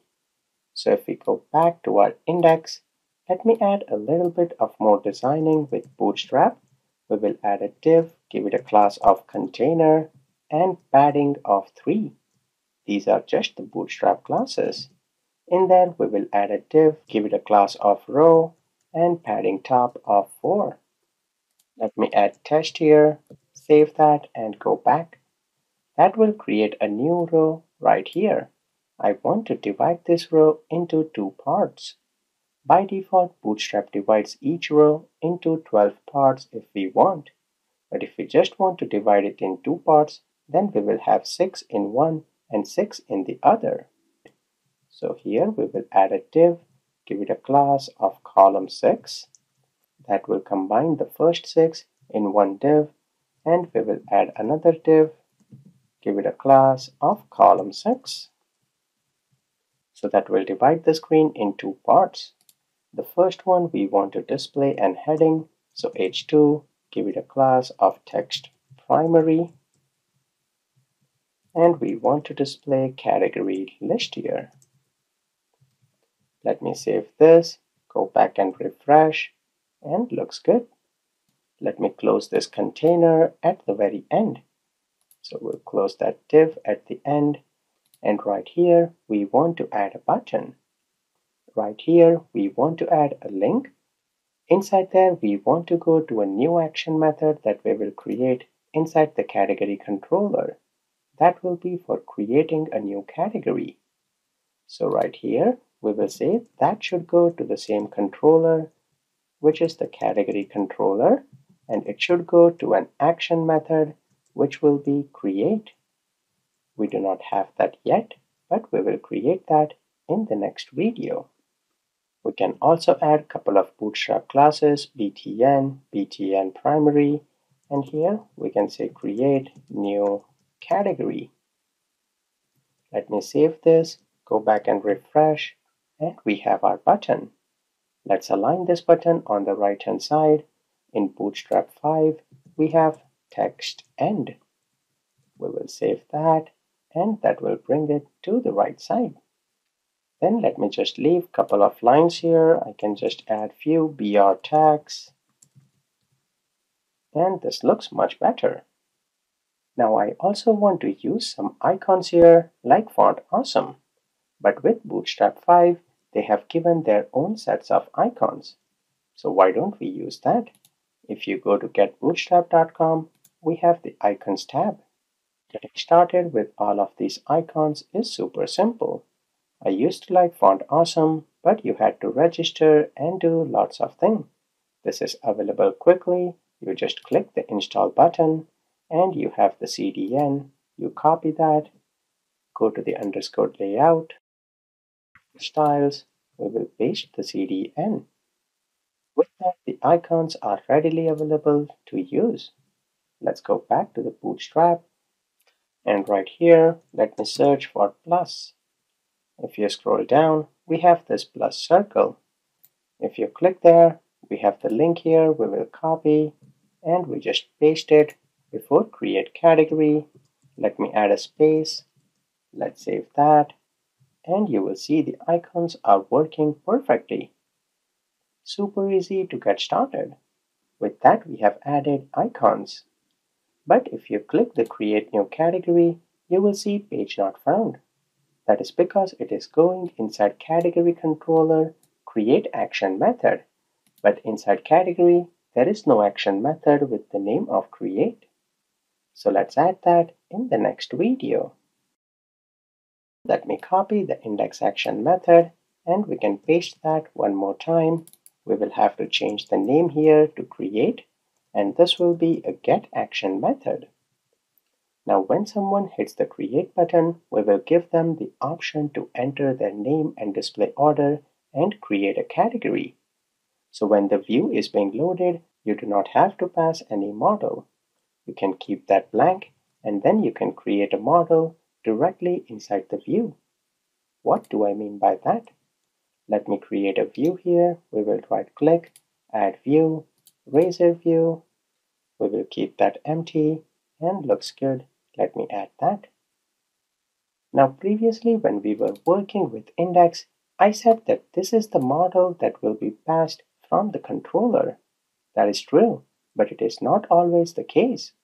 Like in our create, we are not passing anything from our controller, but we still want to work on the category model and we want to fetch its properties when we submit the form. So for that also, you will have a model for this view. That model will be the category model. So the model that you write inside view is not always the model that is passed from the controller. But if you are passing a model from the controller, it must match what you have inside the model in the view.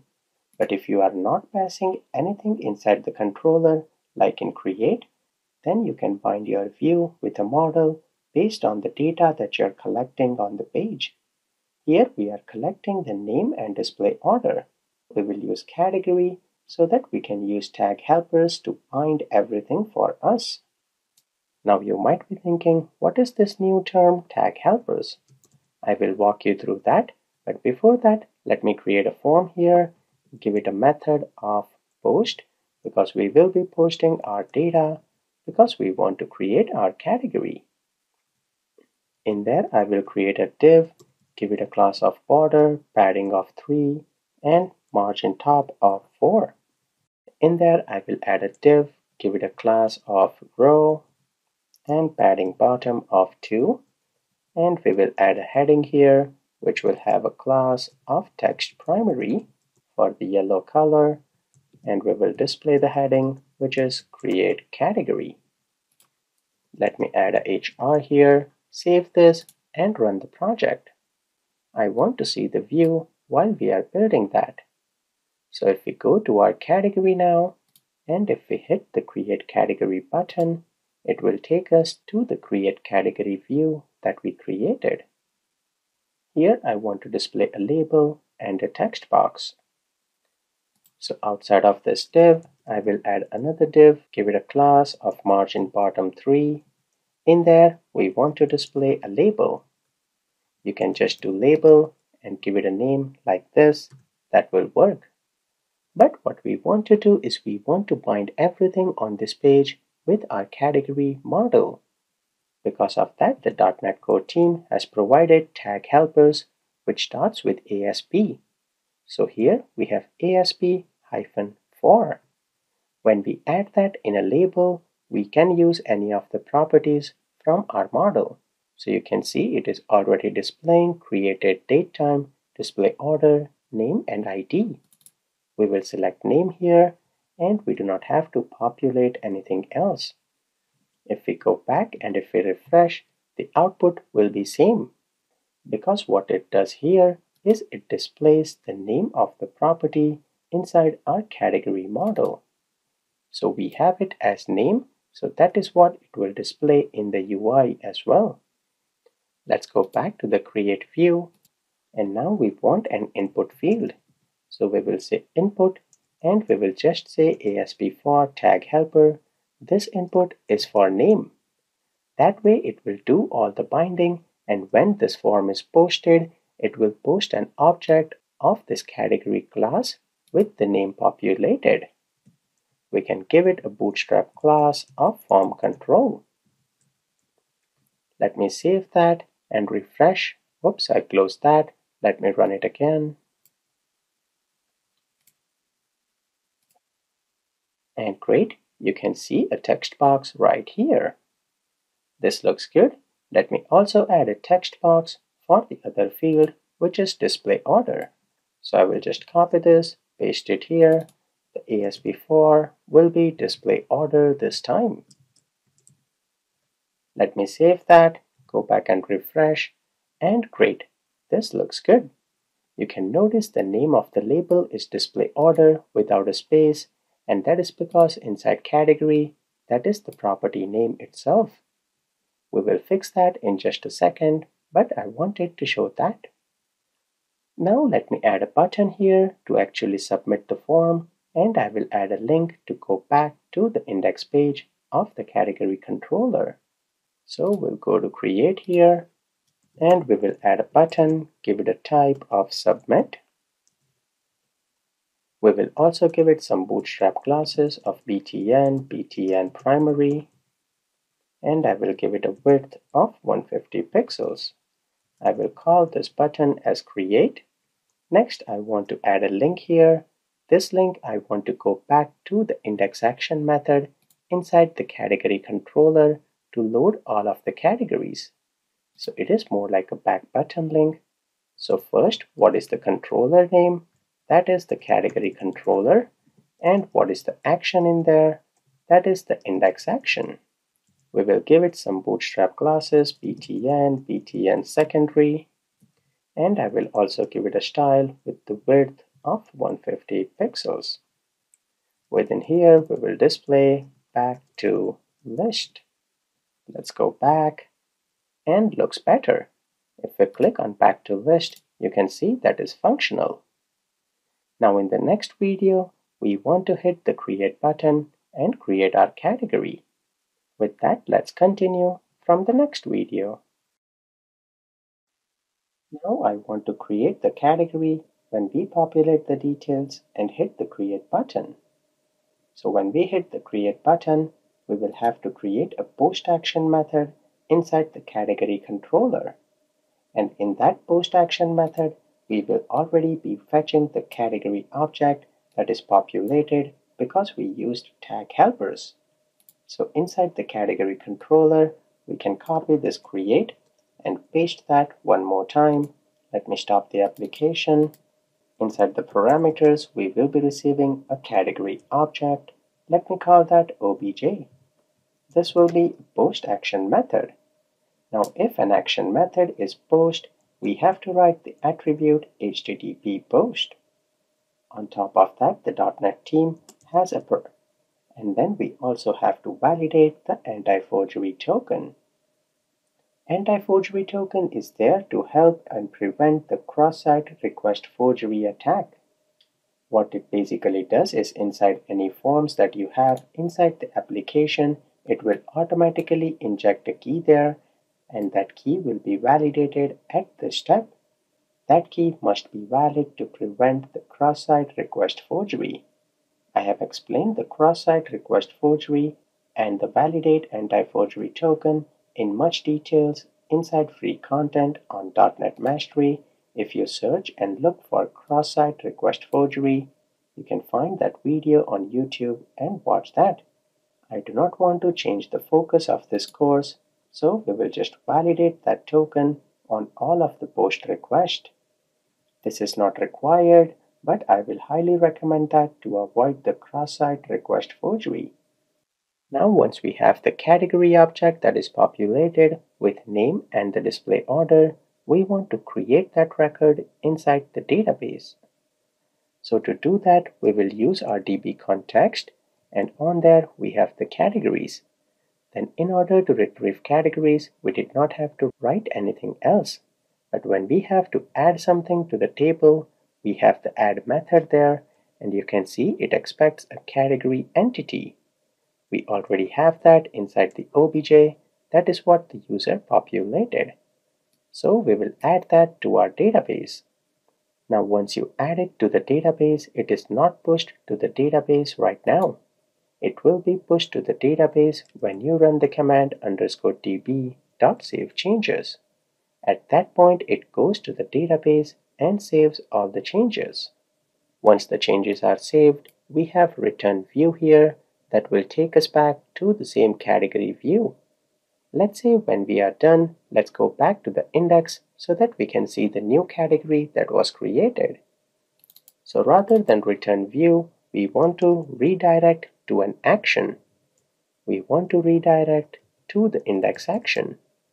It will look for this index inside the same controller. If you had to go to an action method in some other controller, you can define the controller name right here. But since we are in the same controller, we can just mention index and that will work. Let's run our application and try this out. Let's go to our category and let's create a new category. I will call this test, display order 12, and great. You can see it has been created. If we go back to our SQL Server, let me close this, and if we do select top 1000, now we see 2 records. So perfect, this is working as expected, and we are able to create a new category now. But our create category is not perfect. If you hit the create button, you will run into an exception. Let me switch back to the project, and you can see the exception is cannot insert null inside the column name. We do not have any validations, but inside database we said that this was a not nullable column. So when the entity framework code tries to save, it gives the exception. Pretty smart. But we have to be much smarter to handle the validations. Let's take a look at them in the next video. Now when we try to create a category without any fields populated, right now we see some error message because it cannot add an object when in the database we have validation. But that is not a good approach because we are throwing exception in that case.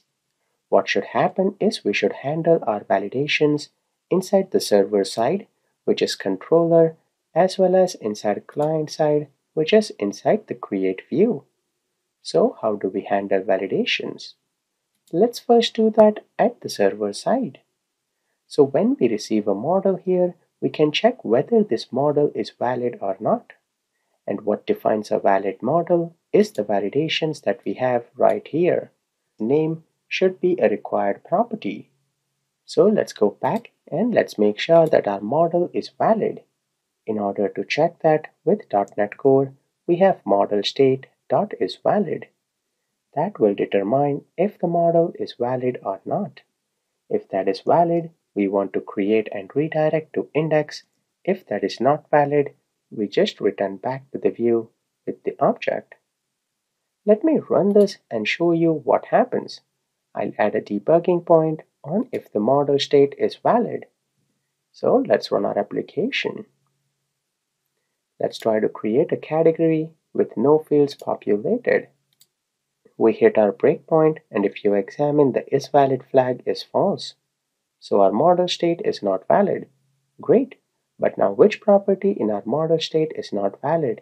It is important to know that because right now we just have 2 properties. It could be possible we have over 50 properties in a model. So in that case, you hover on model state, you expand that. Inside the error counts, you see we have 2 errors.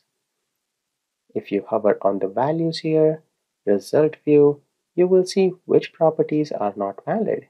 You can see display order is not valid as well as name is not valid. Let's continue here, and this time let me populate display order and hit the create button one more time. Model state will still be not valid, but this time if you examine, the error count is only 1 because we already fixed one of the errors by providing display order. So now you can see display order is valid, but name is still invalid because it is a required field. Our server-side validations are working, but with that, it would be helpful if we are displaying an error message right here so that user can know why it is failing. Doing that is super simple. We will remove the breakpoint here and let me go to the view. Just like we have ASP for tag helper, we also have a tag helper for validation.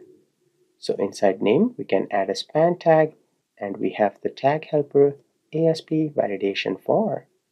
On this, you have to define the model. So we want to check validations for name here, and if there are any errors, we want to display them in red color.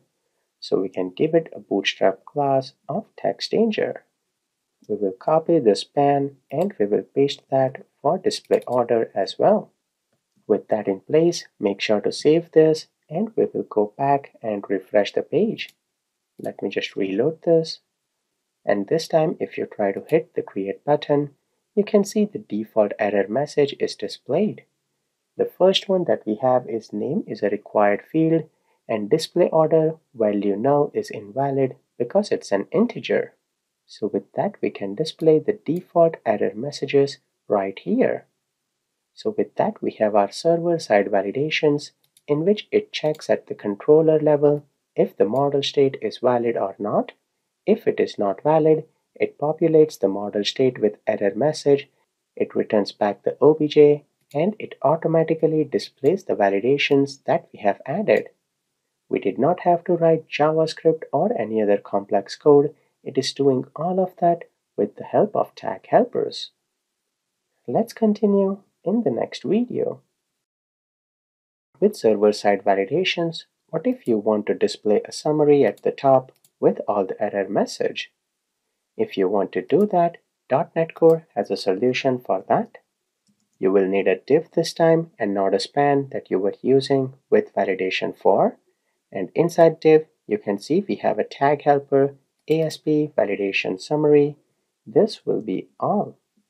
In this case, it will display all the validations at the top in a summary format. Once we make this change, let's go back and refresh here.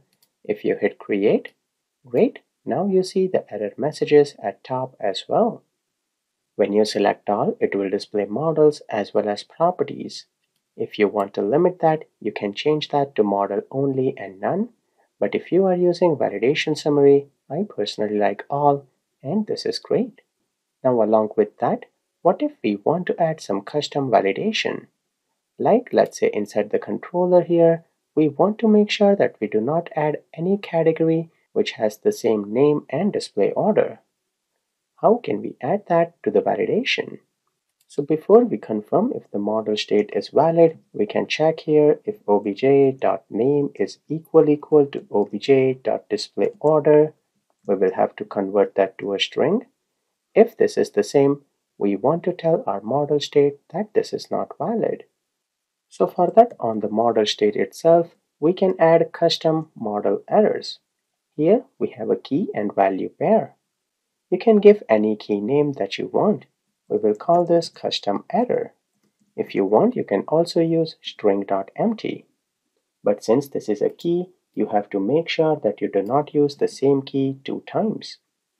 Let me add a custom error that the display order cannot exactly match the name. Now since we are making a change inside the controller, we will actually have to restart our application to see this change. If we were working with the view, we did not have to restart. Let's go to our category and try to create a category with the same name and display order. This time you can see we have our custom validation that is being displayed in the summary. Now if we did not have summary, then this would not have been displayed. But what if you want to display the error message inside name as well? It is pretty simple. We will stop the application and the key, we will just change that to name. Because inside the category object, if you notice, we have name. So inside controller, we are adding a new error inside the name property. Let's run this and give that a try.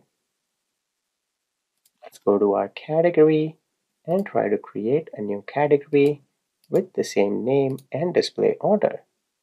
Great, now you see it displays in both the places. So with this, we have seen how to add custom error message. But all of the validations that we have so far are done on the server side. Every time you hit the create button, you will see the page will reload. So that means we are hitting server every time. Even if the name and display order are empty, we go back and hit the server because the page reloads. What if we want to make all of these validations on client side? Let's do that in the next video.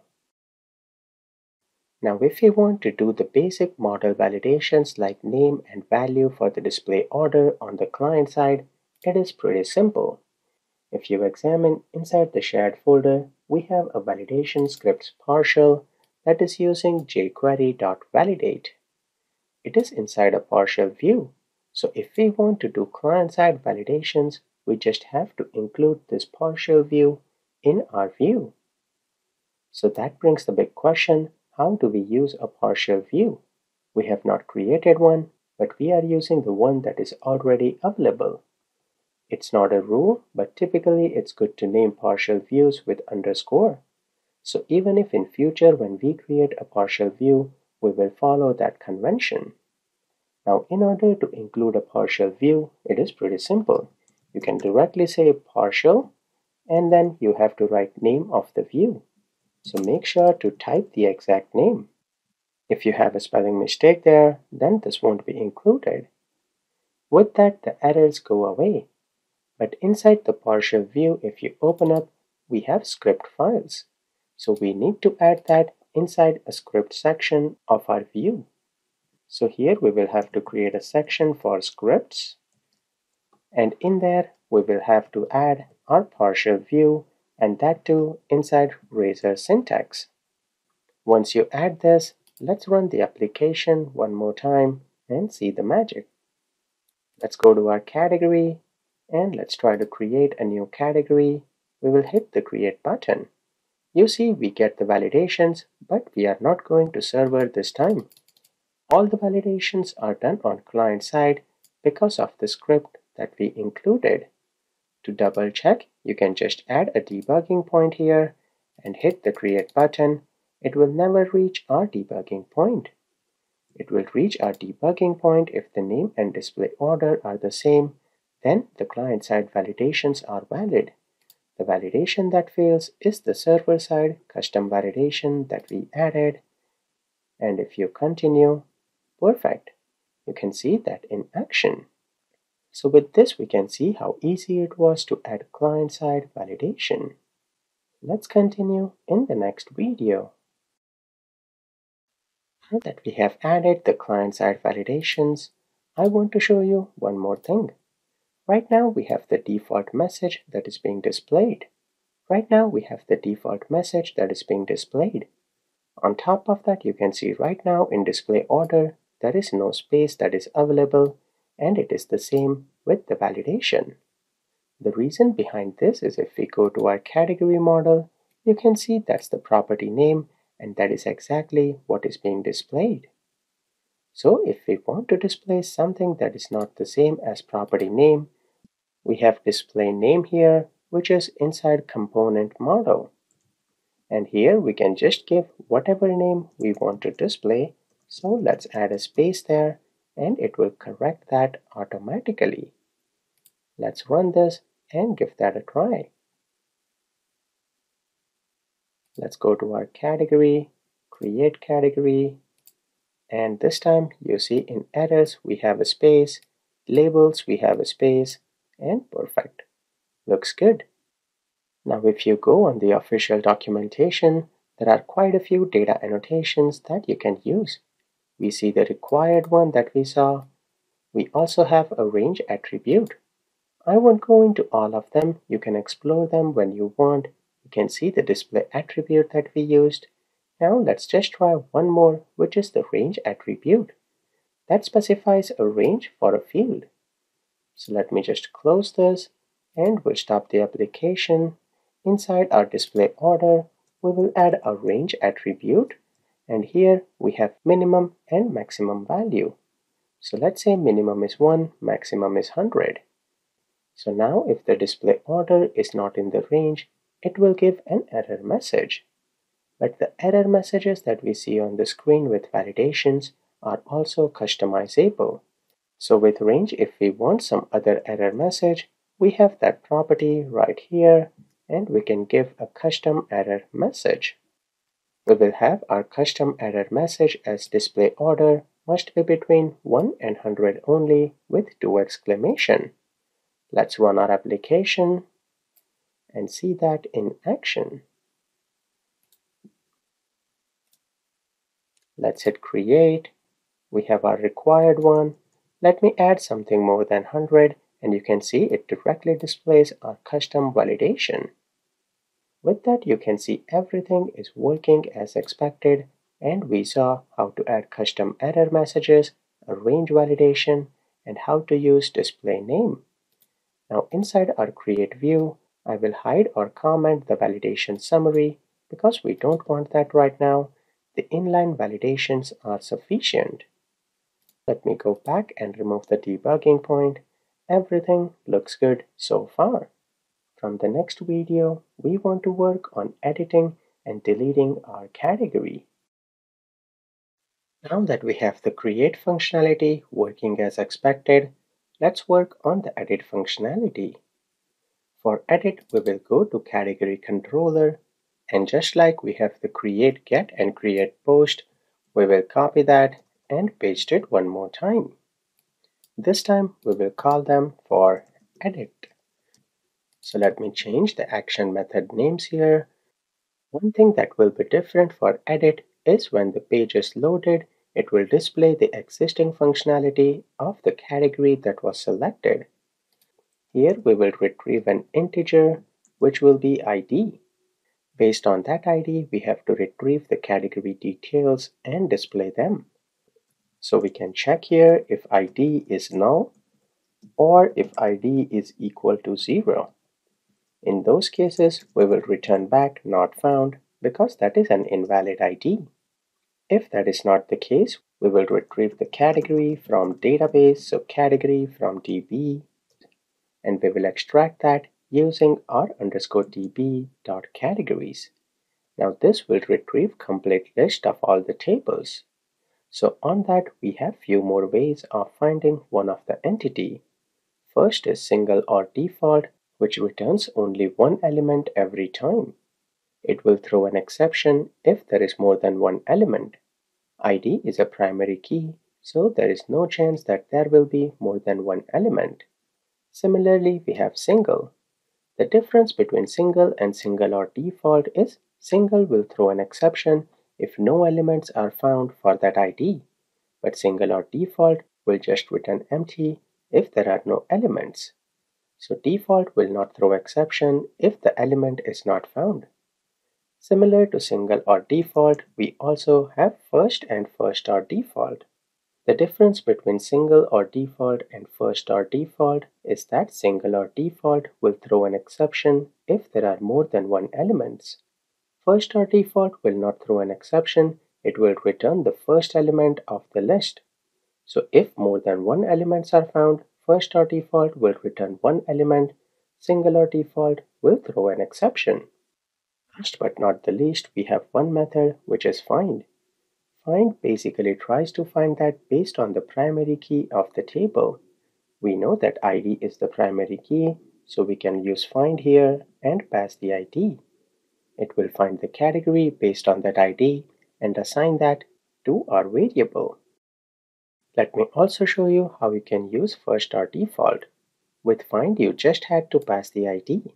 With first or default, you have to pass an expression here where we will have a generic object. Let's call that u, and we will say u goes to u.id should be equal to the ID that we have. If that matches in any of the category row, retrieve that and give me the first one out of them. Let me copy this and paste it one more time. For single or default, the syntax will be same. We will just use single or default, and let me call this variable single. So these are three ways to retrieve a category from database based on the ID. I will comment two of them out, but I wanted to show you how that could be done using Entity Framework Core. Now once we retrieve the object, we will check here if category from DB. If that is null, that means again we will return not found. If we find that category, we will return that category to the view. So next what we will do is we will create this view which will have the category loaded, and we just need to display that. That view will look exactly same as the create view, but the only thing different will be that it will be for edit page. So we can copy the view that we have for create inside category folder and paste that one more time. I can rename this to edit to give us a head start. Let's open that edit view. Our model will be the category model, but rather than create category, this will be edit category. Now when we edit a category, we want the validations, so that will stay the same. The button text, we will change that from create to update, and it is just submitting back. We do not have which action method it should submit to. If you do not provide any name here, it will by default submit to the same action that is of the name of the get. So since the get is from edit, it will post that to the same action method, which is edit. But if you want to be explicit about the action, you can use that with the tag helper ASP action, and you can write edit like that. So if you want, you can be explicit, but that is not required. The back to list will stay the same. So with that in place, if we want to see this in action, let's go to the index view of category where we are displaying everything. I want to add a link to navigate to the edit action method. There will be 3 columns here. Let me add another TH tag, and inside the TD, we will have one with the links. So inside this TD, we can add a div with a class of width75 and btn group. We can also give that a role of group. In there, let me add an anchor tag, and we will use tag helpers. Inside this anchor tag, this will be for edit, and if we go back and if we open up the bootstrap icon, let's try to find an icon for edit. We have this pencil square. Let me copy that and paste that here. Let's run the application, and we will get back to the index in just a second. While the application loads, let's get back here. So this edit should take us to category controller and edit action method. So if we go back here, we want the ASP controller. It has to go to the category controller. ASP action, it should go to the edit action. That is great. But if we go take a look at our controller action method, it also expects an ID. So we have to pass that ID with our link. We can pass custom variables here. So we can say ASP route, and then what is the name of the variable? That is ID right here. So we will just say ID here. This we will have to bind with our object. So we'll say we have obj.id. You can see how dynamic we can get with the Razor pages. With that, let's go back and refresh, go to category. We should see the edit button. Yep, that is here. You can see if you hover on edit, you can see the URL where the ID is changing. If you click edit here, it will take us to edit category, and it automatically populates the name and display order. Our back to list is also working as expected. To make this button look pretty, we can just add 2 CSS classes, btn primary, and some margin. Let's go back and refresh, and this looks much better. So our edit get action method is working as expected. In the next video, let's work on updating our category. Now we are able to load the category that we want to edit. When the user hits the update button, it will go to category controller. We have the post action method for edit. You can have the same validation that we had there, but if all the validations are valid, we do not want to call the add. We want to call the update method on our categories DB set. This is a built-in method with EF core where based on the primary key, it will automatically update all of the properties. And you do not have to do any manual update. It will take a look at the OBJ right here, and it will find its primary key, retrieve that from the database. It will check all the other properties where the values have changed, and it will update all of those. So you can see it is handling all the complexity, and we just need an update statement to update any of the category based on the ID. After that, make sure that you are saving the changes, and we are redirecting back to the index action. If you examine here, you can see all the options that are available with our DB set. We have add, remove, add async, add range that will add multiple objects at the same time. We have update and much more. For this time, we will select update and we will have to restart the application since we made some changes to the controller. Let's go to our category and let's try to edit any of the category. And great, you can see update is working successfully. Now the last part that I want you guys to implement yourself is to add a button or a link here to delete any of the category. Once you do that, it should take you to a details page like edit category, but this will say delete category and the fields will be disabled. Then there will be a button to delete, and when you click that on the post, it will delete the category and take you back to the index page. It is exactly same as what we did with edit category, but rather than update, you will have to find what keyword to use to delete the category. Also, I want to show you that inside edit, our validations are working. If you hit update here, you can see it does not let you update. You go back, the data stays the same. So all the validations are working as expected. But in the delete category, we will not need any validations because you have to make sure that the fields are disabled. So good luck with the assignment, and I'll show you how to do that in the next video.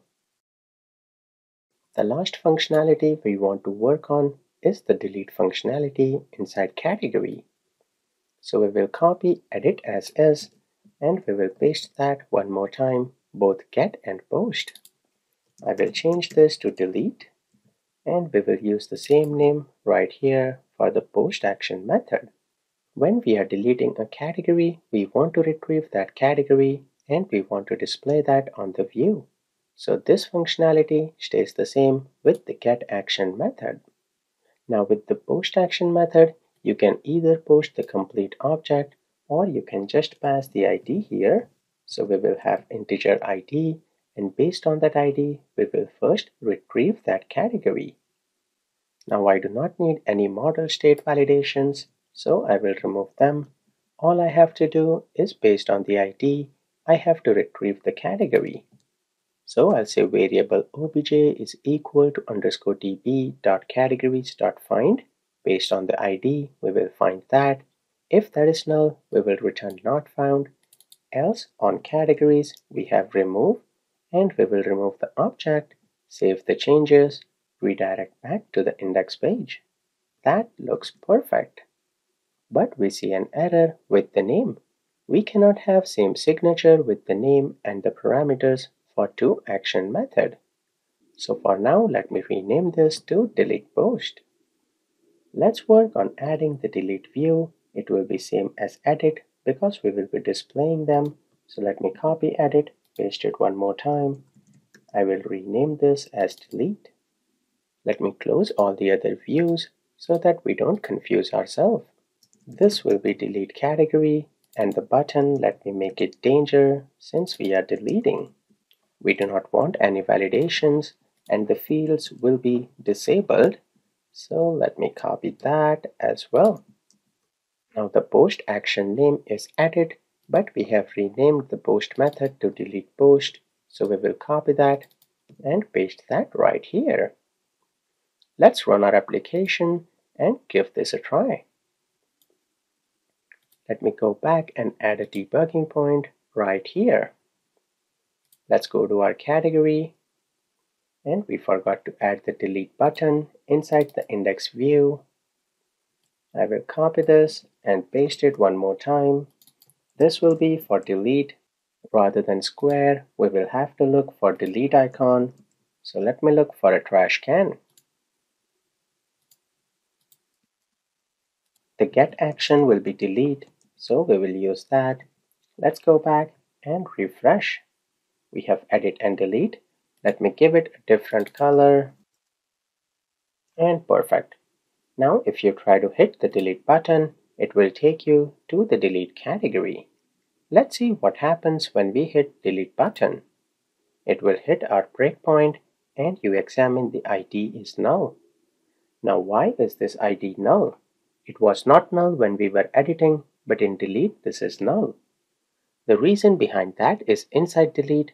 Let me hit continue here and it will take us to not found page. That's perfect. But the reason behind that is inside delete, all of the fields for our model is disabled. If one of them was enabled, ID is primary key. That's why it was automatically being set on the form. So in this case, what we will do is we will have an input field with the tag helper ASP for ID. That's the only field we care about, and we will keep it hidden. Since it is inside the form, when the form is posted, we will retrieve that ID right here. Let's go back and let me refresh. Let's hit the delete button. This time the ID is populated. So now if you hit continue, now if you are editing, you make some change, you get this error message, but I believe with Visual Studio 2022, they are just giving that right now and it will be fixed later on. In that case, just rerun the application. So let's go to category here and try delete one more time. Perfect, that category was deleted. With that, delete is working as expected, but I want to show you one last thing. Right now inside delete, we have the action as delete post. What if we want it to be delete? In this case, it won't work because the controller will know that the action method name here is delete post for post. So if you want to explicitly give that a different name, we have action name attribute right here, and we can give it delete. That way the controller will know that if a request comes in for delete action method HTTP post inside the category controller, that is this particular action method. So let me run that and show you that this also works. So let's go to category and delete one more category. Perfect. So with that, all the functionality are working as expected. I want to display some alerts when someone deletes, edits, or create a category on the category index view. How will we do that? For that, we have something called as temp data in .NET Core. Temp data has been provided with one single purpose. Whatever we want to store in temp data stays there for only one request. After that, if you refresh the same page, that will be gone. So that is perfect for displaying alerts of successful or failure notification. Let's take a look at how will we do that. Let's say right now that when we create or edit or delete anything, we will add something to a temp data of success. So once the create is successful here, before we redirect, we want to use temp data. It is directly available as you can see. So temp data, and then you have to give any key inside there. So let me call this temp data of success, and we will store a message there that category created successfully on create post. If they are editing, let me store category updated successfully. In delete, I will say category deleted successfully. So we are storing some string inside temp data with the key of success. Now where do we want to extract this? We want to extract that inside the index view. So at the top here, we can check if temp data of success is not null. The main important thing is the key name must exact match. If you use a different key name, this will not work. So if this does match, inside an h2 tag, let me display temp data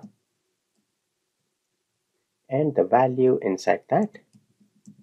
Let's save this and run our application to see what happens.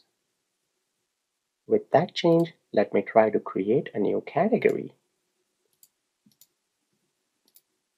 Great, you can see we have category created successfully. Now since this is in temp data, if you refresh, this will go away. So it only stays in memory for just one redirect, and after that it goes away. If we try to edit any of the category, we get the error, of course. We see category updated successfully. When we delete, we get the deleted successfully. If you refresh, that goes away. So this is great when you have to display notifications on some of the actions that are performed. Now this temp data can be used throughout the application and not just one page.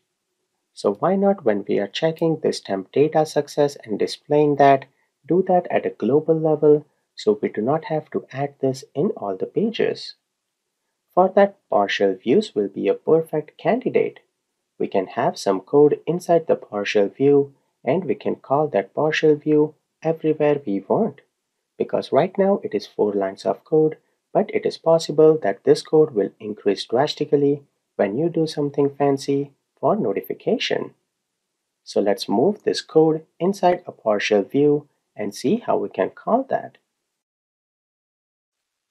Now that we have added a code to display some of the alerts and notification, we want to make sure that this code is applicable on almost all the pages. Because if in future we add more pages, we don't want to copy and paste the same code in all the places. So the best thing is, inside the shared folder, we will create the partial views. That is the folder that I like to place all of my partial views. We will stop the application, right-click, add, view. We will go with the razor view, not the empty one. And here we will select create as a partial view. We did not do that earlier, but now we will do that. That will create an empty partial view. I forgot to give that a name, so I'll have to rename this once it is created. It's just view. We will change that to underscore notification.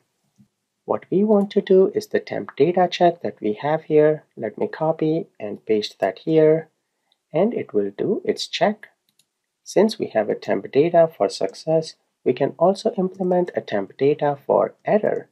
So we can display both success and error notifications.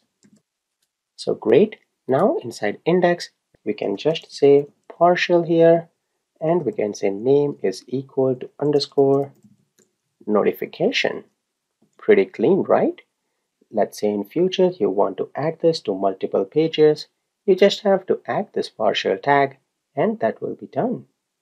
Let's run our application and see if our partial view is working as expected.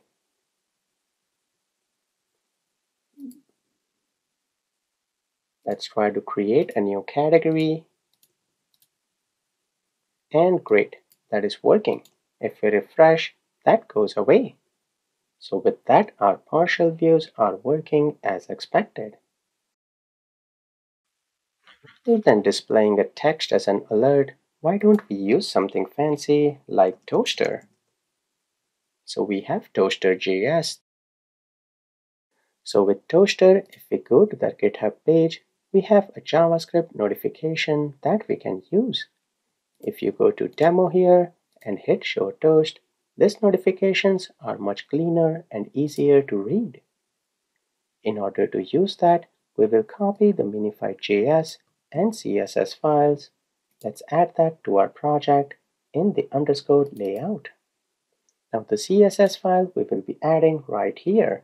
So we'll say link rel is equal to style sheet.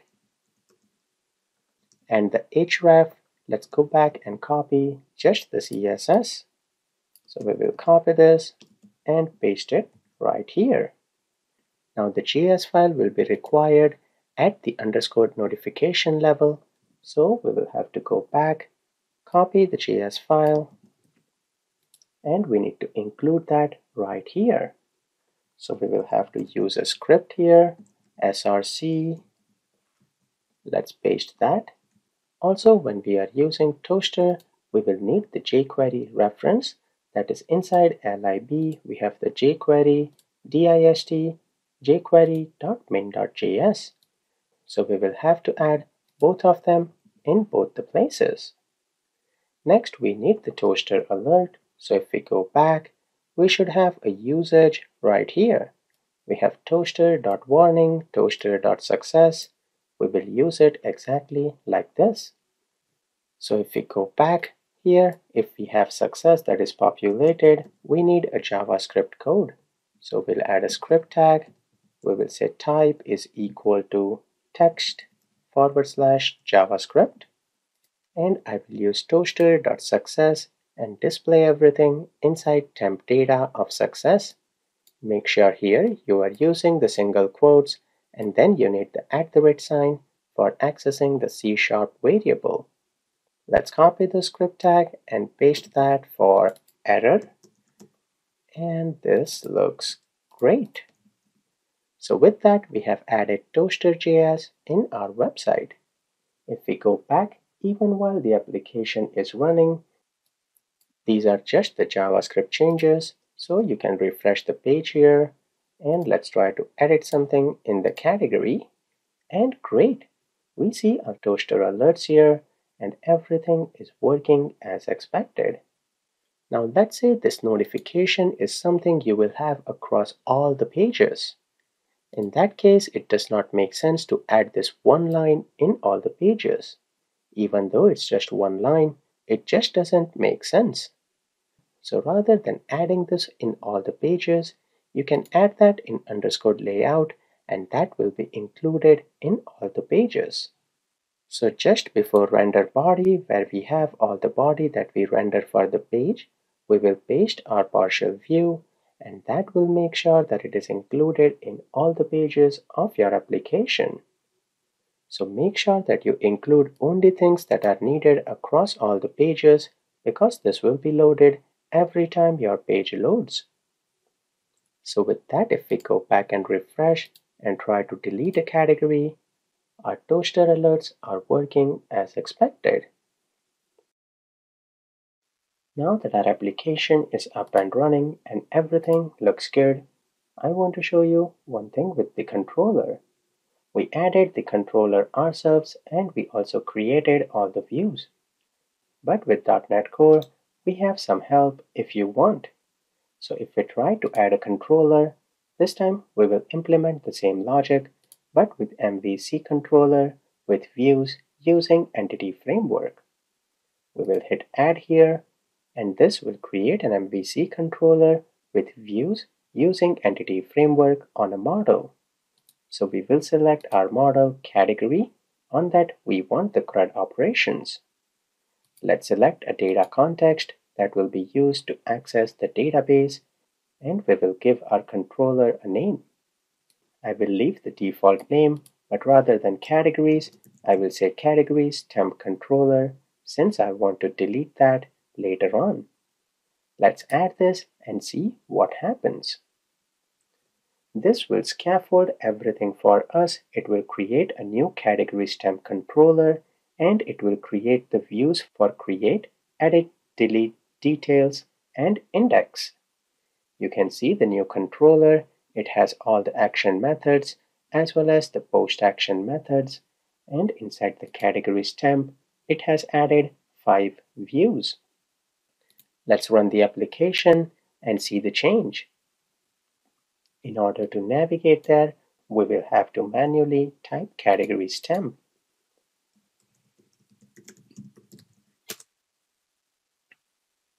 It takes us to the view here where we have the index view. It displays our category. We can create a new category here. With this, it also asks us to input the created date time.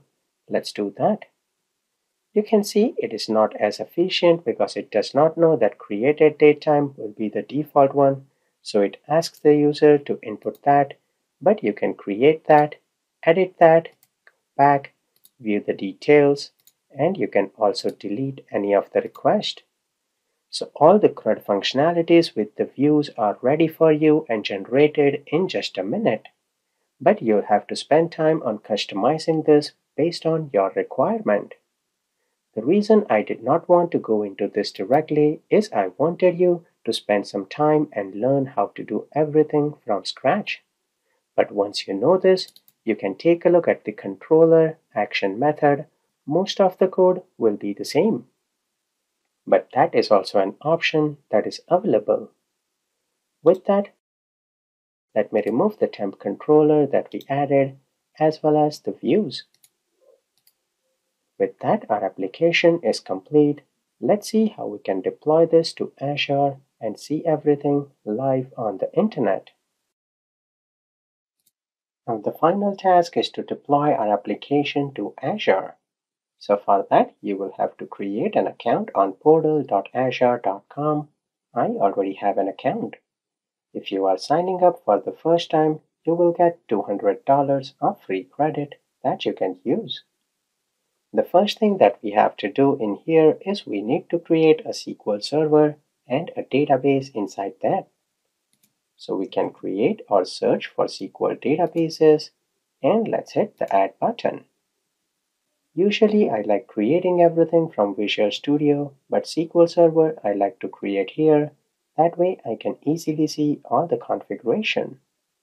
You will select the subscription that you have, and in there we can create a resource group. I will call this resource group as .NET Mastery _course. And then let's enter a database name. We will call that .NET Mastery _DB. We do not have a server, so let's create a server.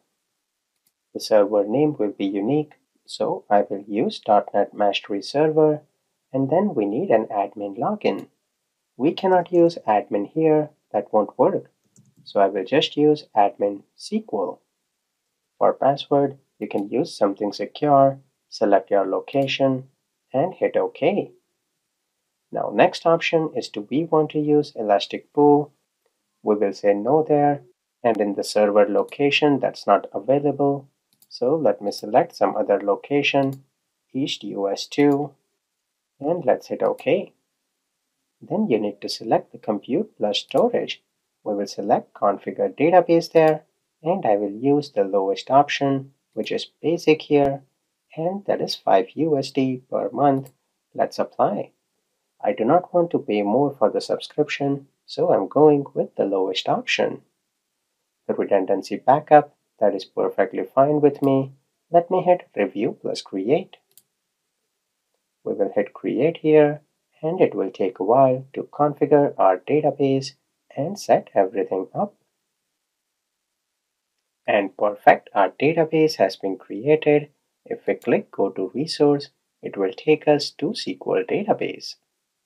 Now one thing that you will have to do is if you want to access this database from your local SQL server, you will have to select the Set Firewall Settings and add your client IP. That will enable your client IP and you can access the database from SQL Server. Let's hit the Save button to add your client IP there.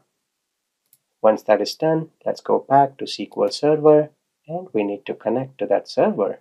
So we will hit OK here, go back to the resource, and we have connection string. Let me copy the server name here, go back and paste it, and we will use SQL Server authentication. We have admin SQL and the password. Let's press connect. Great, we are able to connect to our SQL Server. So with that in place, let's continue from the next video. Let me close the other tabs here. Now we are able to connect to our database from SQL Server. Let's go back to our project and we want to deploy our website to Azure. For that, we will right-click on the project and hit Publish. We will do all the setup directly from Visual Studio to create an app service, and we will use the database that we created. Here we will select Azure, hit the Next button. We will be using Azure App Service for Windows. If you are not signed in, make sure to sign in with the same account that you have used to create the database on Azure portal. You will select the subscription name here, and we don't have any app service that are running. So we will create a new app service here, and we need to give a meaningful name. I will call this Bulky Book Web, and because of that, the final site name will be bulkybook.web.azurewebsites.net. We will have our subscription resource group. If you do not have one, you can just create one. It is just any name that you want. That is more like a folder structure in which you can organize everything together. Next is the hosting plan. By default, there is S1 hosting plan. I want to use the free hosting plan, so we will select New here, and we will select the free plan that is available with Azure. Let me hit OK here and hit the Create button. This will take a few minutes, but it will create and configure your app service. Once the app service is created, we will have to configure the connection string, and then in the new database that is created, we need to make sure that migrations are executed. Perfect, this is done. Let's hit Finish here. Then inside Dependencies, you see we have SQL Server Database.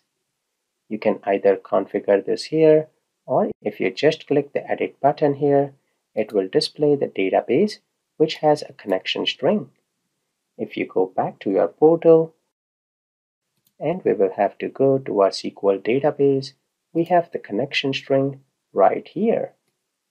We will copy this and we will paste that here. We just need to make sure of few things.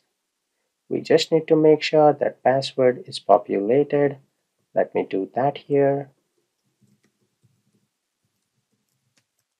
User ID looks good. We will say that we want to use this connection string at runtime. Let me copy this, and inside the Entity Framework Migrations, we want to apply migrations on Publish. We will paste the connection string here as well. Let me go here to make sure password and user ID looks good. And the last option is, since we are using .NET 6, it is not available inside the API service. So for that, we will have to change the mode to self-contained. That will have a self-contained environment with .NET 6. With that, let me save this and let's publish. When it will try to run the migration in the logs, we will see one error with the IP address. Let's wait for that. And you can see it is failing here, so it should give us the error message pretty soon. And perfect. We see that here, it should be with the IP address. And there you go. You can see it cannot access this IP address. That is the server IP. So let me copy that, and I will paste that in a notepad. Let me copy this IP address. We will go back, and inside our database, we will set the server firewall at that IP address, and we will save that. Perfect. Now that should not be an issue. Let's hit Publish one more time. This time it should be able to push all the migrations and deploy our code to Azure. Once everything is done, it will load the website, which is bulkybook.azurewebsites.net. Great, it automatically opened up, and perfect. This looks great. If we go to category, there won't be any category, but we can create a new category here. And our alerts are also working. So perfect. With this, we have seen how we can deploy our website to Azure. That being said, this is only for testing, but the SQL database that we have, we are getting charged for that. So let me remove all the resources, and we will also delete this profile. The reason I want to delete is I only wanted to show you how easy it is to deploy your code to Azure. So with that, let's go to All Resources, select all of them, and let's delete them. So with that, we have seen the CRUD operations that we can do with category using MVC in .NET 6. So first of all, congratulations on completing the CRUD operations using .NET 6 MVC. We have seen quite a few things in this small course. But right now we are just getting started with .NET Core, and there is a lot more to explore and learn when it comes to .NET Core. Even though this course has come to an end, I have advanced courses that will take you from the basics that you have learned here all the way to exploring new concepts. Let me walk you through some of those concepts. In the full course of .NET Core MVC, we will take what we have built so far and convert that to an entire architecture, because that is a real-world scenario, because that is a scenario that is adopted with most complex projects. Then we do not interact directly with the data context in our main project. We will be using a repository pattern and unit of work to interact with our database. So we will see dependency injection and how to inject that using a repository pattern. Then we will further split our project inside areas in .NET Core, which is a folder-like structure, but everything gets much more organized. We have seen temp data, but we will see view bag and view data with .NET Core and see how all of them are different. Next, we will use suite alerts, rich text editor, data tables with .NET Core, and API calls. With any application, authentication and authorization plays a very important role. And .NET team has given us the Razor class library, which is identity in the .NET world. That makes all of the authentication super simple because the basic functionality and table structure is already implemented for us. So we will see how to scaffold that identity in MVC application. Next, with authorization, we will see how roles play an important role and how can we modify our application based on the role of the user that is logged in. In a real-world scenario, we also accept payments. So I will show you how to accept payments using Stripe and also give refunds when the order is cancelled. Session is one of the key features that was very helpful with traditional MVC application. With .NET Core also, session is not gone. We just need to do a little configuration and add session to our project, and we will see that in action. Most of the applications will send emails in some way. I will show you two approaches, one using the SMTP server and second using application SendGrid. Then with the modern applications, we have social logins like Facebook, Twitter, and so on. So I will show you how the .NET team has made it easy to integrate social logins with the help of Facebook. Lastly, there are some advanced concepts like view component, how to seed database with DB initializer, and once the data is seeded in the database, our final goal is deploying the application to Azure. So you can see there are quite a few topics that we will cover in the advanced course, but with that you will get a solid foundation to build your real-world project.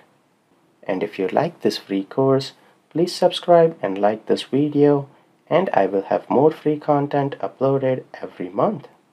So good luck with your journey of .NET Core and happy coding!